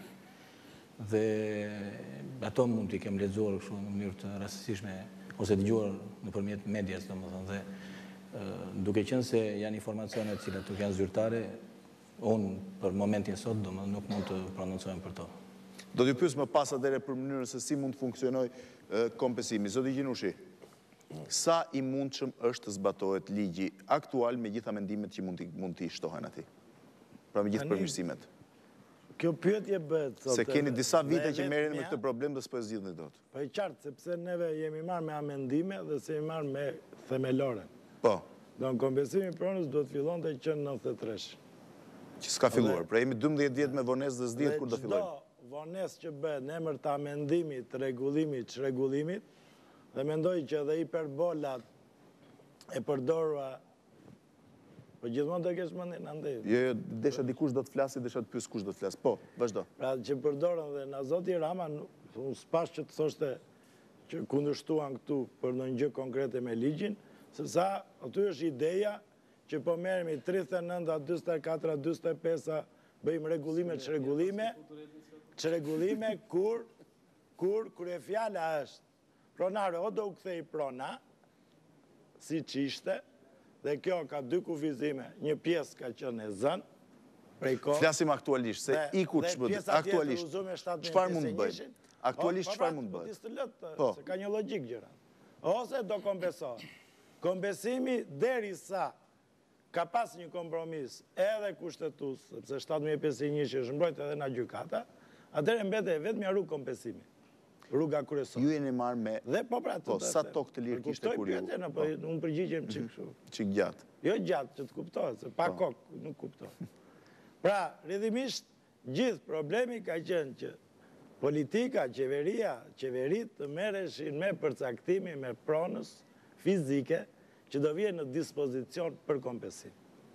Dhe, shumë ne i marë 2001-2002, dhe 2001-2002, na evidentimi informacionet e mara në Këshilla Qark, që është prefekturë e tjerë, arije në një vlerësim që mund të përballoj në një masë. Sa ishte afërsisht? E mbani me Ne vlerësonim që në tërësi detyrimi për të kompensuar i ka 5+5.000. Do në duhet 3-4.000 hektar për pronën e qytetit, rreth 5.000 hektar për pronën për tokën bujqësore. Gjithmonë duke menduar ekuivalentin e tokës turistike. Pra, tokë turistike për kompensuar. Rreth 10.000 hektar tokë turistike. Kishim tokë të lirë në atë kohë që ju keni? Po në atë kohë me letra kish. Sa afërsisht? E plotësonte? Do në të dhënat që mblidhje, duke marrë dhe toka që quhen të pa frutshme tjera. Por këto në fakt ndërkohë kthen në zona turistike, pra dhe vlera u rritet, se ka qenë tjetër koncept. Bëshin 10.000 hektar. Dhe shteti mund të dispononte 10.000 hektar. Zoti Sina, a keni një studim, realisht, a mund të ekzistoj një shifër e tillë pronë e lirë për kompensim? Tani duhet të them dy gjëra. E para, në vitin 2004 është prezantuar në Këshillin e Ministrave një studim i bërë nga Komiteti Shtetëror i asaj kohe, i cili paraqiti në mënyrë të detajuar gjithë sipërfaqet e lira, zyrtarisht të lira, dhe njëherë tjetër se u përdorën gjithë informacionet që vinin nga institucionet zyrtare. Studim të cilin do të quaja për kohën inkurajues për të realizuar procesin e kompensimit fizik. Sa sipërfaqe e lirë rezultonte në atë studim, afërsisht? Tani, unë për fat keq me vete nuk i kam këto shifrat, por kishte sipërfaqe, tani mund të vjen rrotull sipërfaqeve që përmendi dhe zoti Gjinushi. Pasi janë informacionet të njëjtit burim, por dhe njëherë tjetër është një studim i realizuar, le të bëhet i qartë për publikun, domethënë, i realizuar mbi baza teknike të qarta dhe organizuar në mënyrë të studiuar edhe me të gjitha qarqet, duke përfshirë të gjitha qarqet në këtë studim. Zoti Sina, a realizohet kompensimi apo jo? Tani, vetëm përgjigje drejt për drejt dhe sinqert. Eksakt fare. Ajo dyta që do thoshja unë është që Komiteti Shtetëror i Kthimit dhe Kompensimit pronave, se është, domethënë, njëra pjesë e debatit është të diskutojmë çka pasur, tani po flasim çka dhe si mund të. Jo, çka e sot e tutje, sepse ajo. Eksakt. Kompensimi bëhet mbi çka. Dhe Komiteti Shtetëror i Kthimit dhe Kompensimit pronave po pret për ditë atë hartën e famshme të tokave të lira, e cila është pretenduar se do ofrojë nga qeveria që ishte në fuqi, dhe njëkohësisht nga që kam parë nga amendimi që është bërë ligjit, qeveria aktuale ka vënë një datë e cila është për të përgëzuar, se thuhet është një shkurt i vitit 2006. Është një shkurt i vitit 2006. Në një shkurt të vitit 2006, ne do kemi hartën e vërtet të tokave të lira. Dhe mbi këtë bazë, pastaj, me të gjitha dokumentat e tjera që disponojmë dhe gjithë strukturën e tjetër që ne kemi ngritur dhe jemi gati për ta zbatuar, ne mund të zbatojmë kompensimin fizik. Zoti Sina, po a keni një ide se sa mund të jenë përveçërisht kompensimet që kërkohen? Tani, edhe njëherë tjetër, ka njëra anë tjetër e medaljes janë pretendimet që bëhen nga pronarët. Dhe për këtë ka një afat të caktuar deri kur pronarët kanë të drejtën për të paraqitur pretendimet e tyre pranë komisioneve vendore. Kështu që ka të dhëna, po të cilat janë të pjesshme. Pra, nuk është mbyllur akoma cikli i prezentimit të pretendimeve nga pronarët. Dhe kjo është në pritje. Pra nuk dim akoma sa tokë do pretendohet për të kompensuar dhe nuk dim akoma sa tokë kemi të lirë për të kompensuar. Qoftë se do më lejoni zoti Fevziu, duhet jap një përgjigje të një pyetje që është bërë rregullisht për faturën financiare. Po, sa është sipas jush? Nuk mund të ekzistojë një faturë financiare e qartë objektive, përsa kohë nuk dihen dy komponentë të kësaj, siç është pretendimet e pronarëve dhe vlera e tokës që ata pretendojnë, e cila do bëhet me bazën e atij dokumentit që quhet metodik, dhe pjesa tjetër është tokat e lira që do vijnë në dispozicion. Nuk mund të ketë një faturë financiare pa pasur këto dy elementë. Këto dy elementë mungojnë dhe kuptohet që fatura financiare do mungojë, qoftë në variantin e parë, qoftë edhe në këtë variant që prezanton qeveria. Po, faleminderit zoti Sina. Zoti Vorpsi, a keni një faturë të përafërt si shoqat? Desha ta filloja nga fillimi. Jo, ta fillojmë këtu ku po bëjmë pyetje. Në rregull, dakor. A keni ju po? Në linjë jemi të dy. Po. Problemi është se i vetmi organ i cili mund t'japi hartën e trojeve të lira, ose tokave të lira në përgjithësi, janë zyrat e regjistrimit të pasurive të paluajtshme. Po. Unë ju siguroj që këto zyra nuk mund t'i japin me saksi hartën e tokave të lira për tokat bujqësore akoma, kurse për sa i përket sistemit të pyjeve, të kullotave, livadheve, unë me sa di, këto zyra të regjistrimit nuk kanë filluar akoma sistemin hartografik për këto prona. Kështu që nuk mund t'japin absolutisht asnjë database për këto. Do të duhet një periudhë ndoshta 2 vjeçare ose 3 vjeçare që këto zyra të japin një hartë të trojeve të lira. Po pretendimet e shoqatës sa janë për kompensime? Keni një ide për afërt? Zoti Sina tha diçka të vërtetë, edhe unë nuk kam ndërmend t'i shmangem shumë asaj. Megjithatë, më tërheq vëmendjen gjatë majit të këtij viti, në bisedat që patëm me Fondin Monetar Ndërkombëtar, pikërisht për sa i përket faturës. Po. Ministri i Financave të qeverisë Nano të saj kohe bëri një deklaratë edhe tha që shumë fatura llogaritet të jetë në rreth 3 miliard euro. Mendoni që sipas për llogaritjeve tona, kjo faturë është diçka është më e madhe. Nuk të themi vetëm kaq, që kanë të drejta, domethënë të kërkojnë për kompensim brenda qytetit Tiranës në rreth 10 milion metra katror trull. Pastaj llogarin bëheni vetë se sa dalin. Dil ka 10 miliard. Nuk them absolutisht asgjë. Problemi qëndron këtu, që nuk duhet mbështetemi ke kompensimi, po duhet mbështetemi ke kthimi. E para dhe e dyta. Po aty fal, po kur është e zënë prona? Kur është e zënë me çfarë? Me ndërtime. Problemi është i thjesht fare. Nëse është e zënë me ndërtime pa leje, trulli i kthehet pronarit. Ka qenë vendosur në ligjin paraprak, ke 76-88, duhet të jetë prapashtu. Nuk ka pse të ketë një këmbim tjetër. Po. Për sa i takon tokave të zëna nga shteti, pra që përdoren sot aktualisht për nevoje publike, do jetë shteti ai që do të dëmë shpërblej pronarët. Për pjesën tjetër, duhet që politika të bjerë dakord në një pikë që kushdo që ka fituar ose dëshiron që të fitojë një pronësi, duhet ta blejë atë dhe me çmimin e tregut. Në këtë sens, nuk ka pse të paguaj faturën ekonomike të ligjit 7501 të gjithë taksa paguesit shqiptar në favor të ish pronarëve. Sepse dikush ju mbush mendja atëherë që t'i fali cop tok kujt kishte për t'i falë. Ju kuptova zoti Vorpsi. Pra shtetit nuk duhet fali dhe ai që përfiton një pronë duhet patjetër ta blejë me çmimet e tregut. Vetëm kështu zgjidhet problemi. Ju kuptova, po. Një ide kështu të jo faturën, sepse tani nga debati po kuptojmë që nuk kemi një hartë pretendimeve dhe i faturë dhe nuk kemi akoma një hartë zonave të tjera për kompensim. Kështu që ne diskutojmë kot. Pa ka mund të vetëm për kështu. Don për të kryer një ide për faturën. Po. Janë rreth 3-4.000 hektar në qytet, që kanë qenë të paktën deri në 2001-shin. Po aq mbetën ato shtohen. Jo, ndryshojnë, ka vendime gjyqësore të tjera. Po. Këto që do të thotë rreth 30-40 milion metër katror, që po t'i vesh me $100 është 3-4 miliard. Po t'i vesh me 100. Vetëm për trojet në qytete, thatë. Sigurisht pasaj ka gjërat fryra. Janë tokat bujqësore. Kish dhe çuditëra, kish më shumë mirë dita zënë trull, kërkim, se sa një qytet i madh, se sa s'po them Durrësi në një qytet tjetër. Pra ka dhe ndonjë, sepse ka të bëjë me minierat, ndoshta. Po.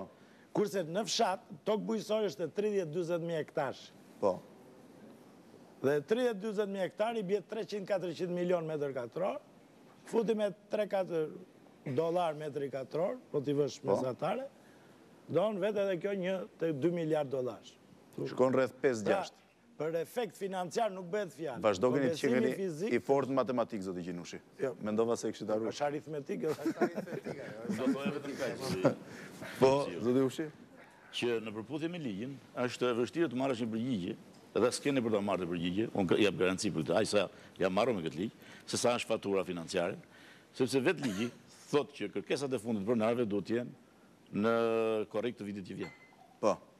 Ndërsa ligji i ri, me sa pashëm jam menduar, thotë i mbetet këtij afati ligjor, ndërkohë që thotë që problemi mbetet i hapur, sepse edhe ata që janë në vendime gjyqësore të tjerë kanë të drejtë një ditë po të rikthehen po. Edhe të justifikohen pse nuk respektuan afatin ligjor.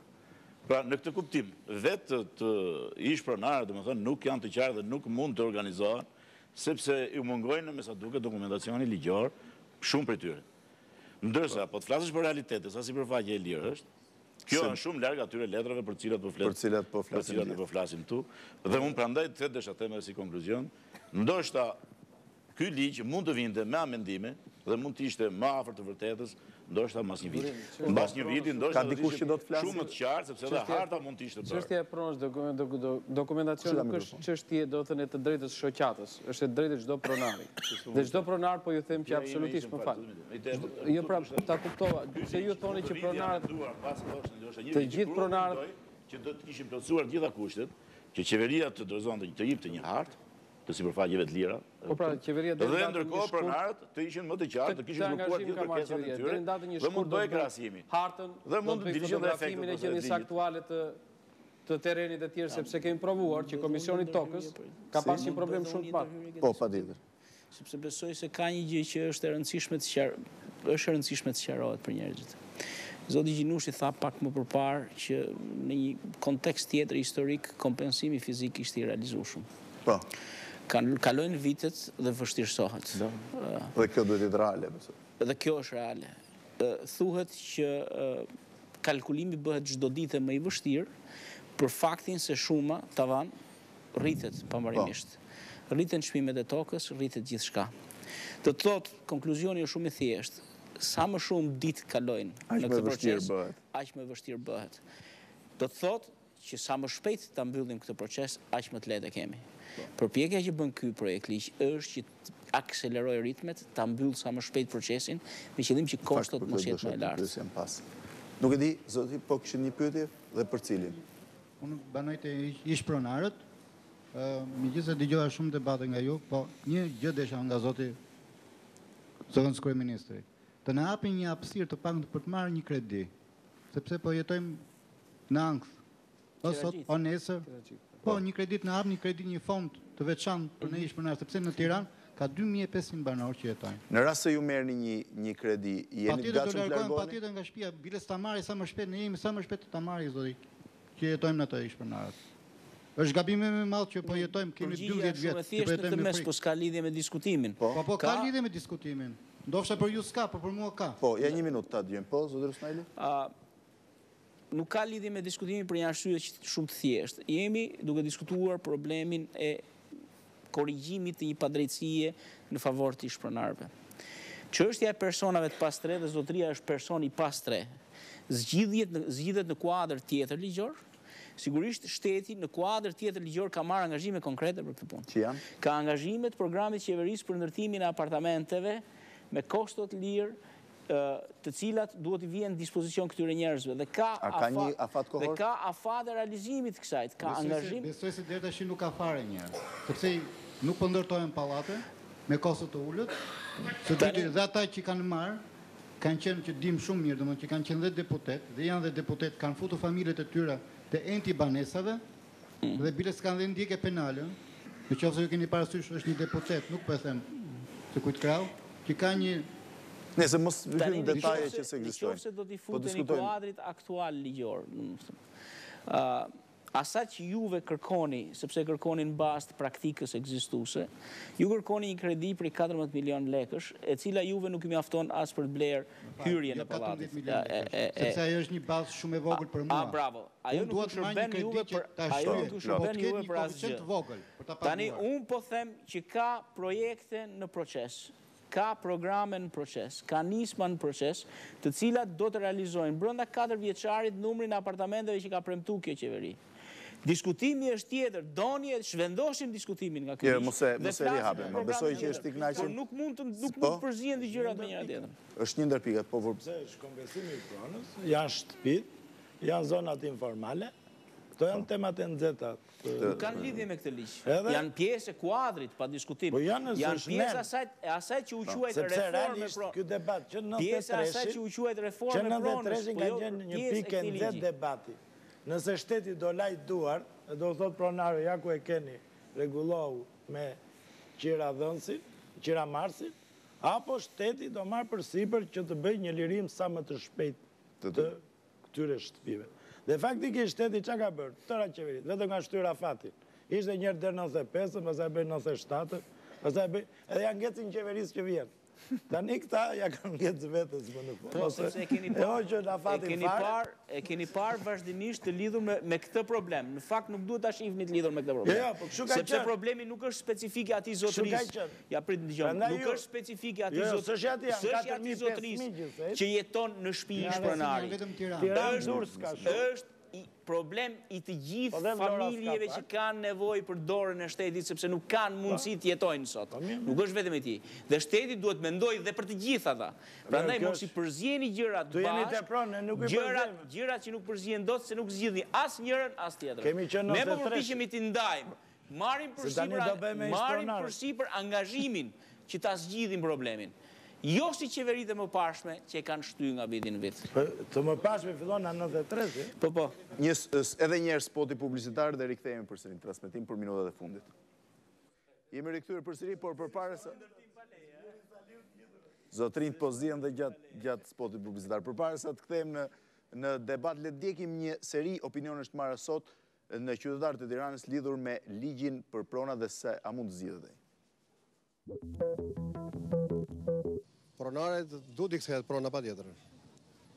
Po kështu siç veprohet me pronaret, ne s'po marrim vesh, kemi hyrë në kapitalizëm apo s'kemi hyrë. Kështu si duket, duam të hyjmë në kapitalizëm me pronë që s'merret vesh se kujt është. Sa i thon xhvati pronarit, atë që ka dhe jepi atij që si takon. Aty që takon duhet i kthehet prona. Jo, të japet kthehet kujt. Patjetër duhet i kthehet. Po shkoj çdo gjë mallit e Zotit, nuk ka për menimin tim asnjëherë drejtësi. Patjetër se duhet i kthehet prona pronarit. Prona duhet shkoj tek i Zoti. Atëherë kështu mund ta kuptojmë demokracinë. Se nuk e përcakton as kryeministri as njeri se sa pronë ka unë e sa duhet të marr. Unë do marrë të kem takon. Dhe është e shenjtë. Kështu e ka gjithë bota. Nuk ka pse të bëjmë klauzola dhe propagandë, demagogji. Sigurisht, derisa janë pronat e tyre i përket çdo kujt që është pronar ta ketë atë që ka pasur vetë, normalisht. Prona njerë duhet të vejë për vendin. Kush e ka ta gëzoje, po jo ama ta zaptoj unë që se kam pronët time.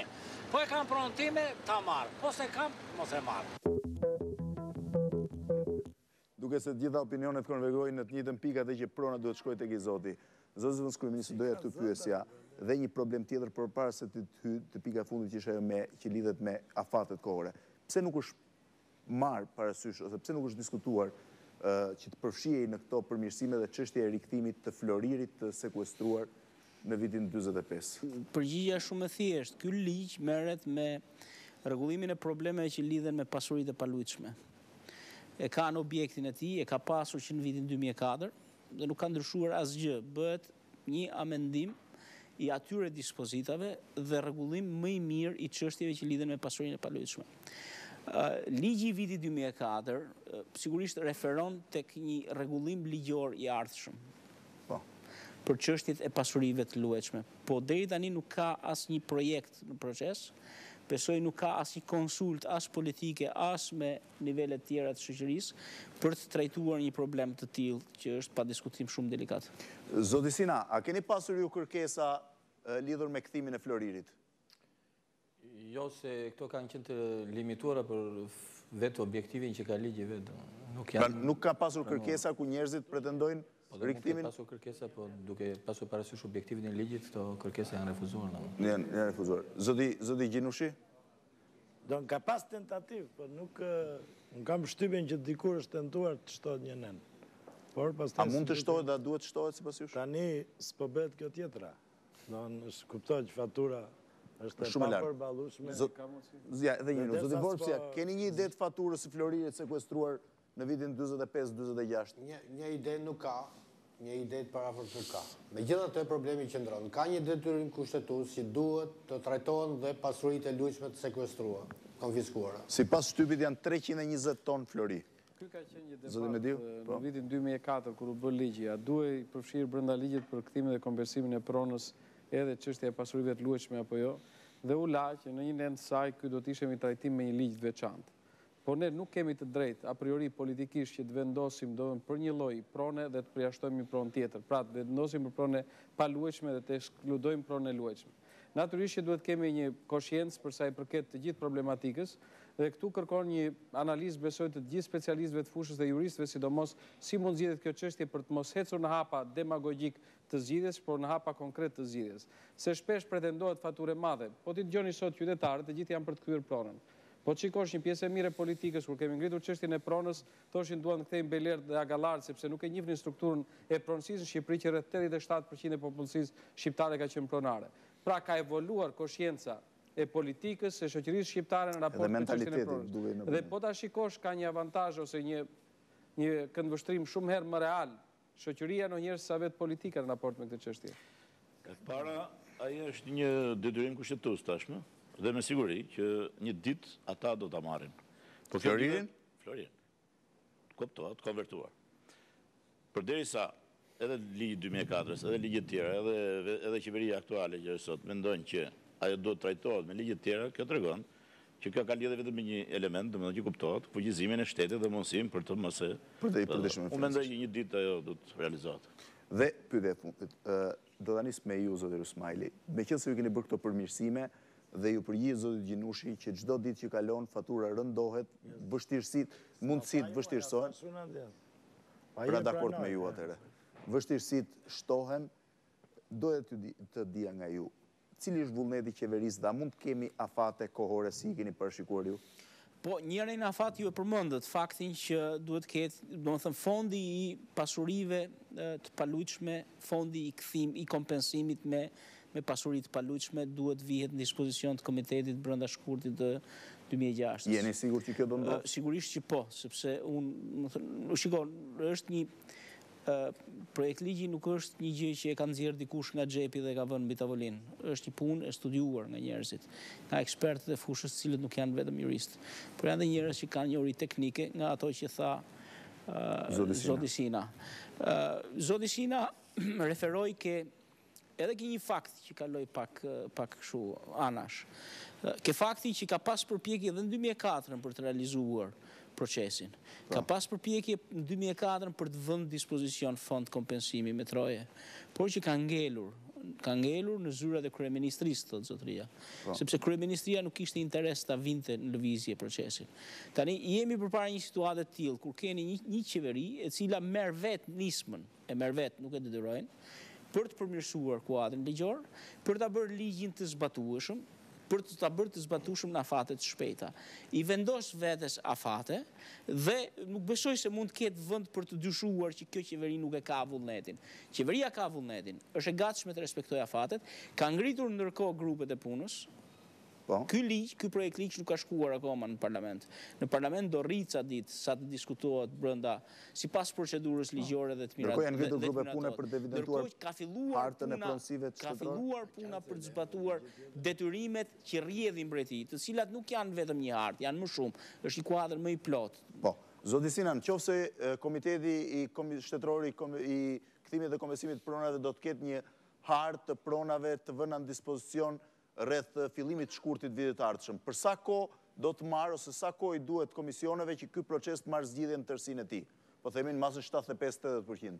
Atëherë, duhet të theksoj diçka që së bashku me të hartën e tokave të lira, që do përdoren për kompensimin fizik, Komiteti Shtetëror ka nevojë gjithashtu, i cili është një detyrim ligjor për qeverinë, ka nevojë të ketë edhe mjetet dhe fondet e nevojshme për bërjen e hartës së vlerës pronës. Është njëra anë pretendimet e pronarve dhe vendodhja e tyre, vendodhja gjeografike e tyre, dhe njëkohësisht edhe harta e tokave të lira të shtetit dhe vendodhja e tyre, një anë tjetër e medaljes është dhe vlera që këto kanë.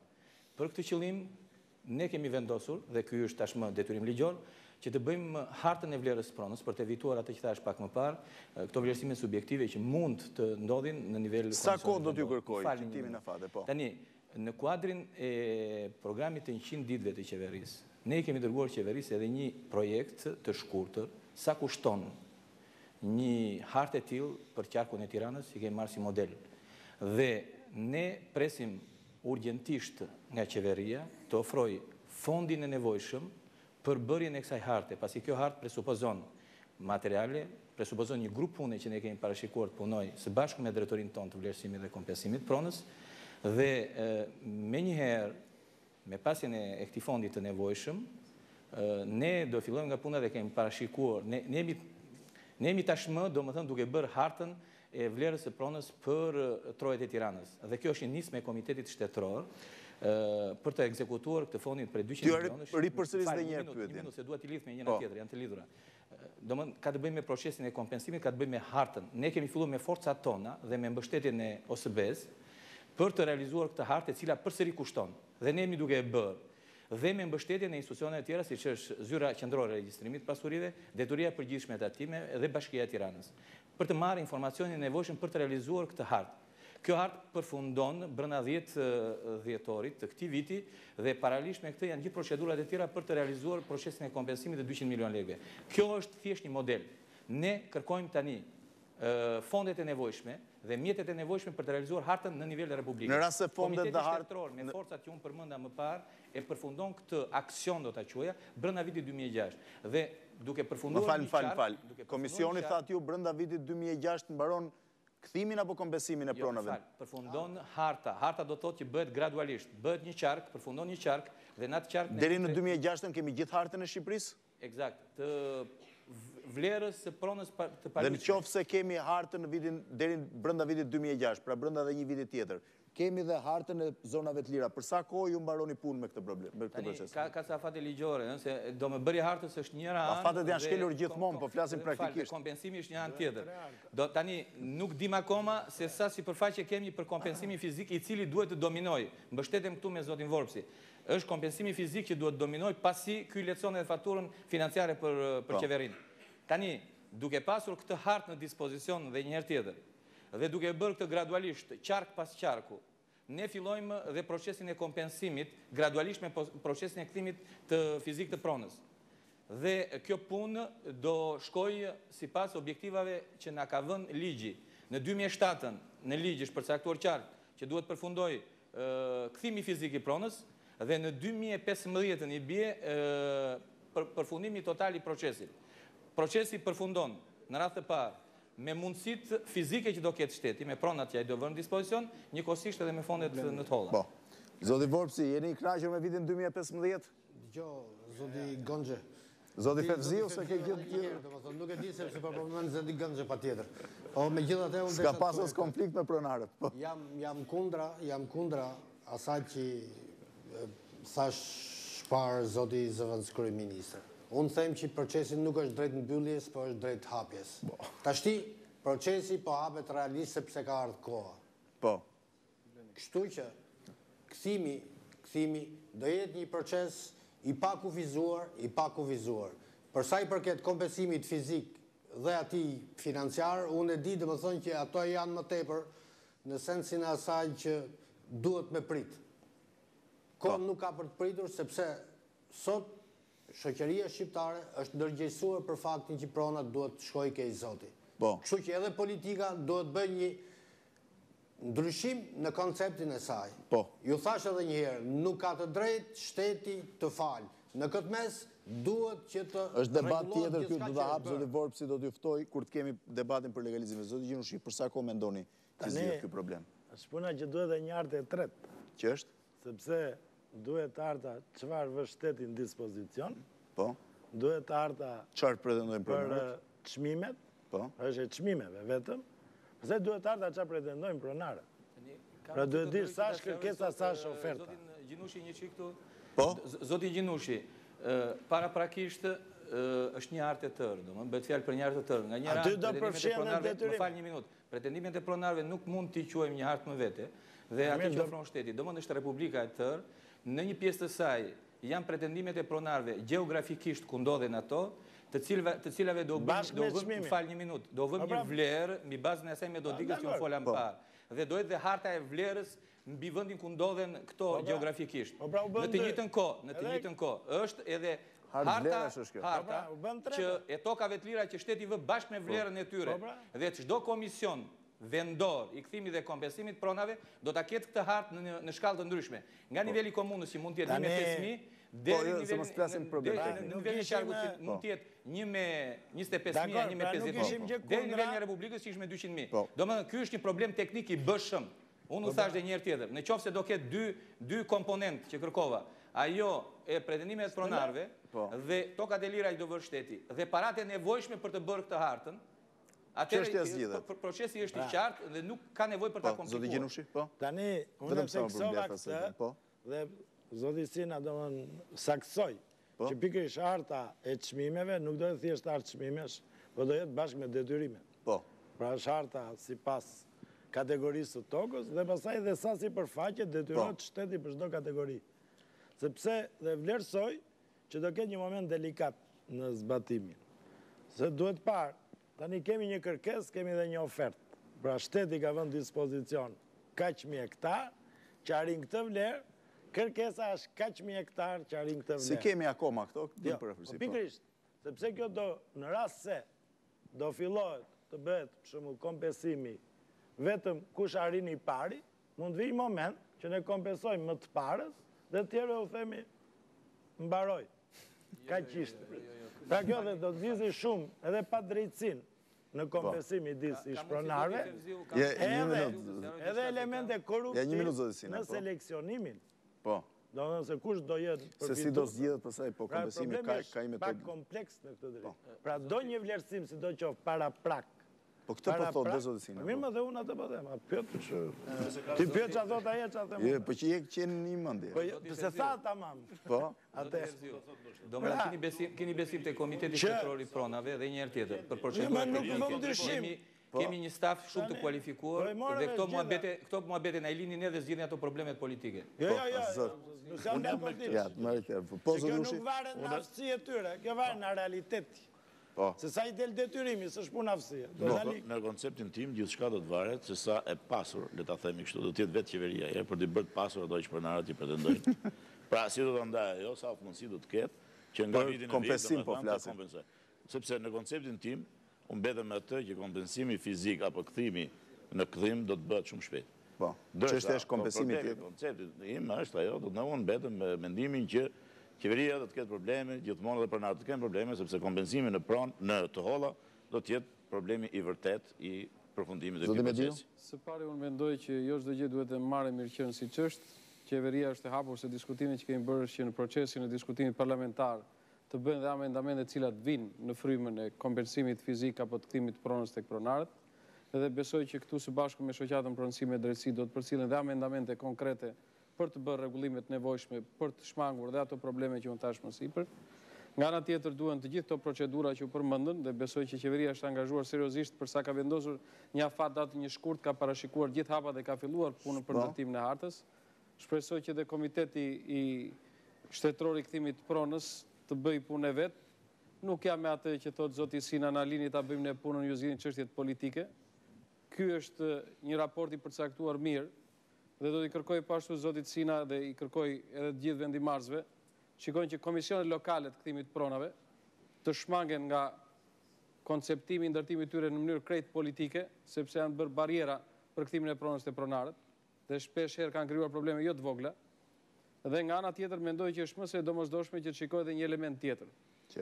Që duhet bërë shtesë po ashtu në ligj, ndërtimi një inspektoriati për verifikimin e zbatimit të lehtëshmërisë për çështjet e pronësisë, për të gjetur fondet e nevojshme të kompensimit fizik pronarëve.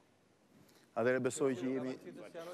Një ide këtu që me cilën s'mund të jem dakord. Komisionet janë zgjedhur mbi bazën e një vendimi, e cili është një vendim moral, rreth parë, nuk është thjesht politik. Po.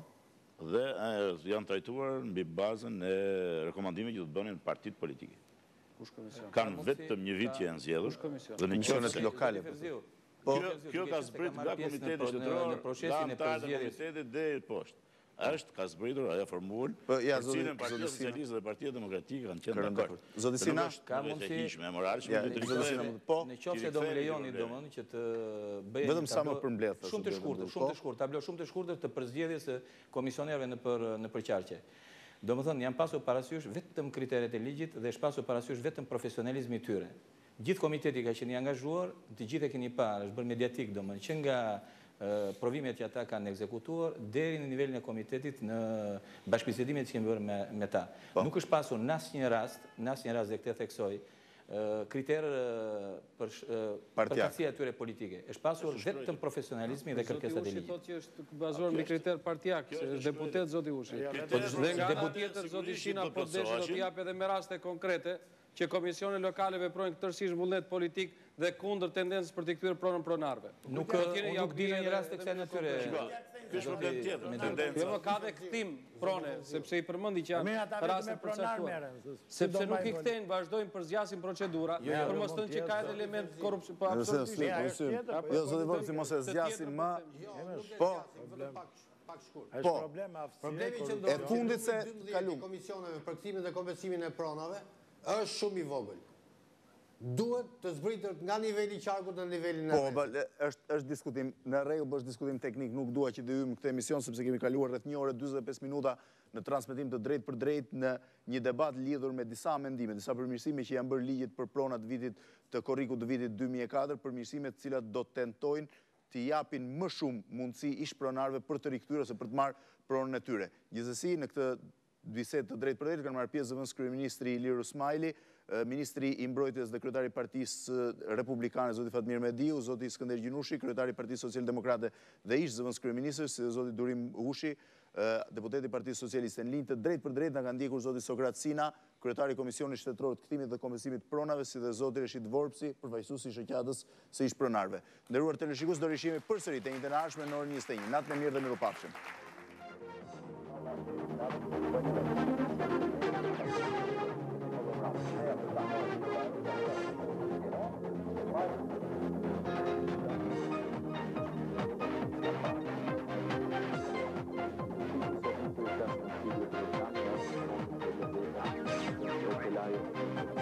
you.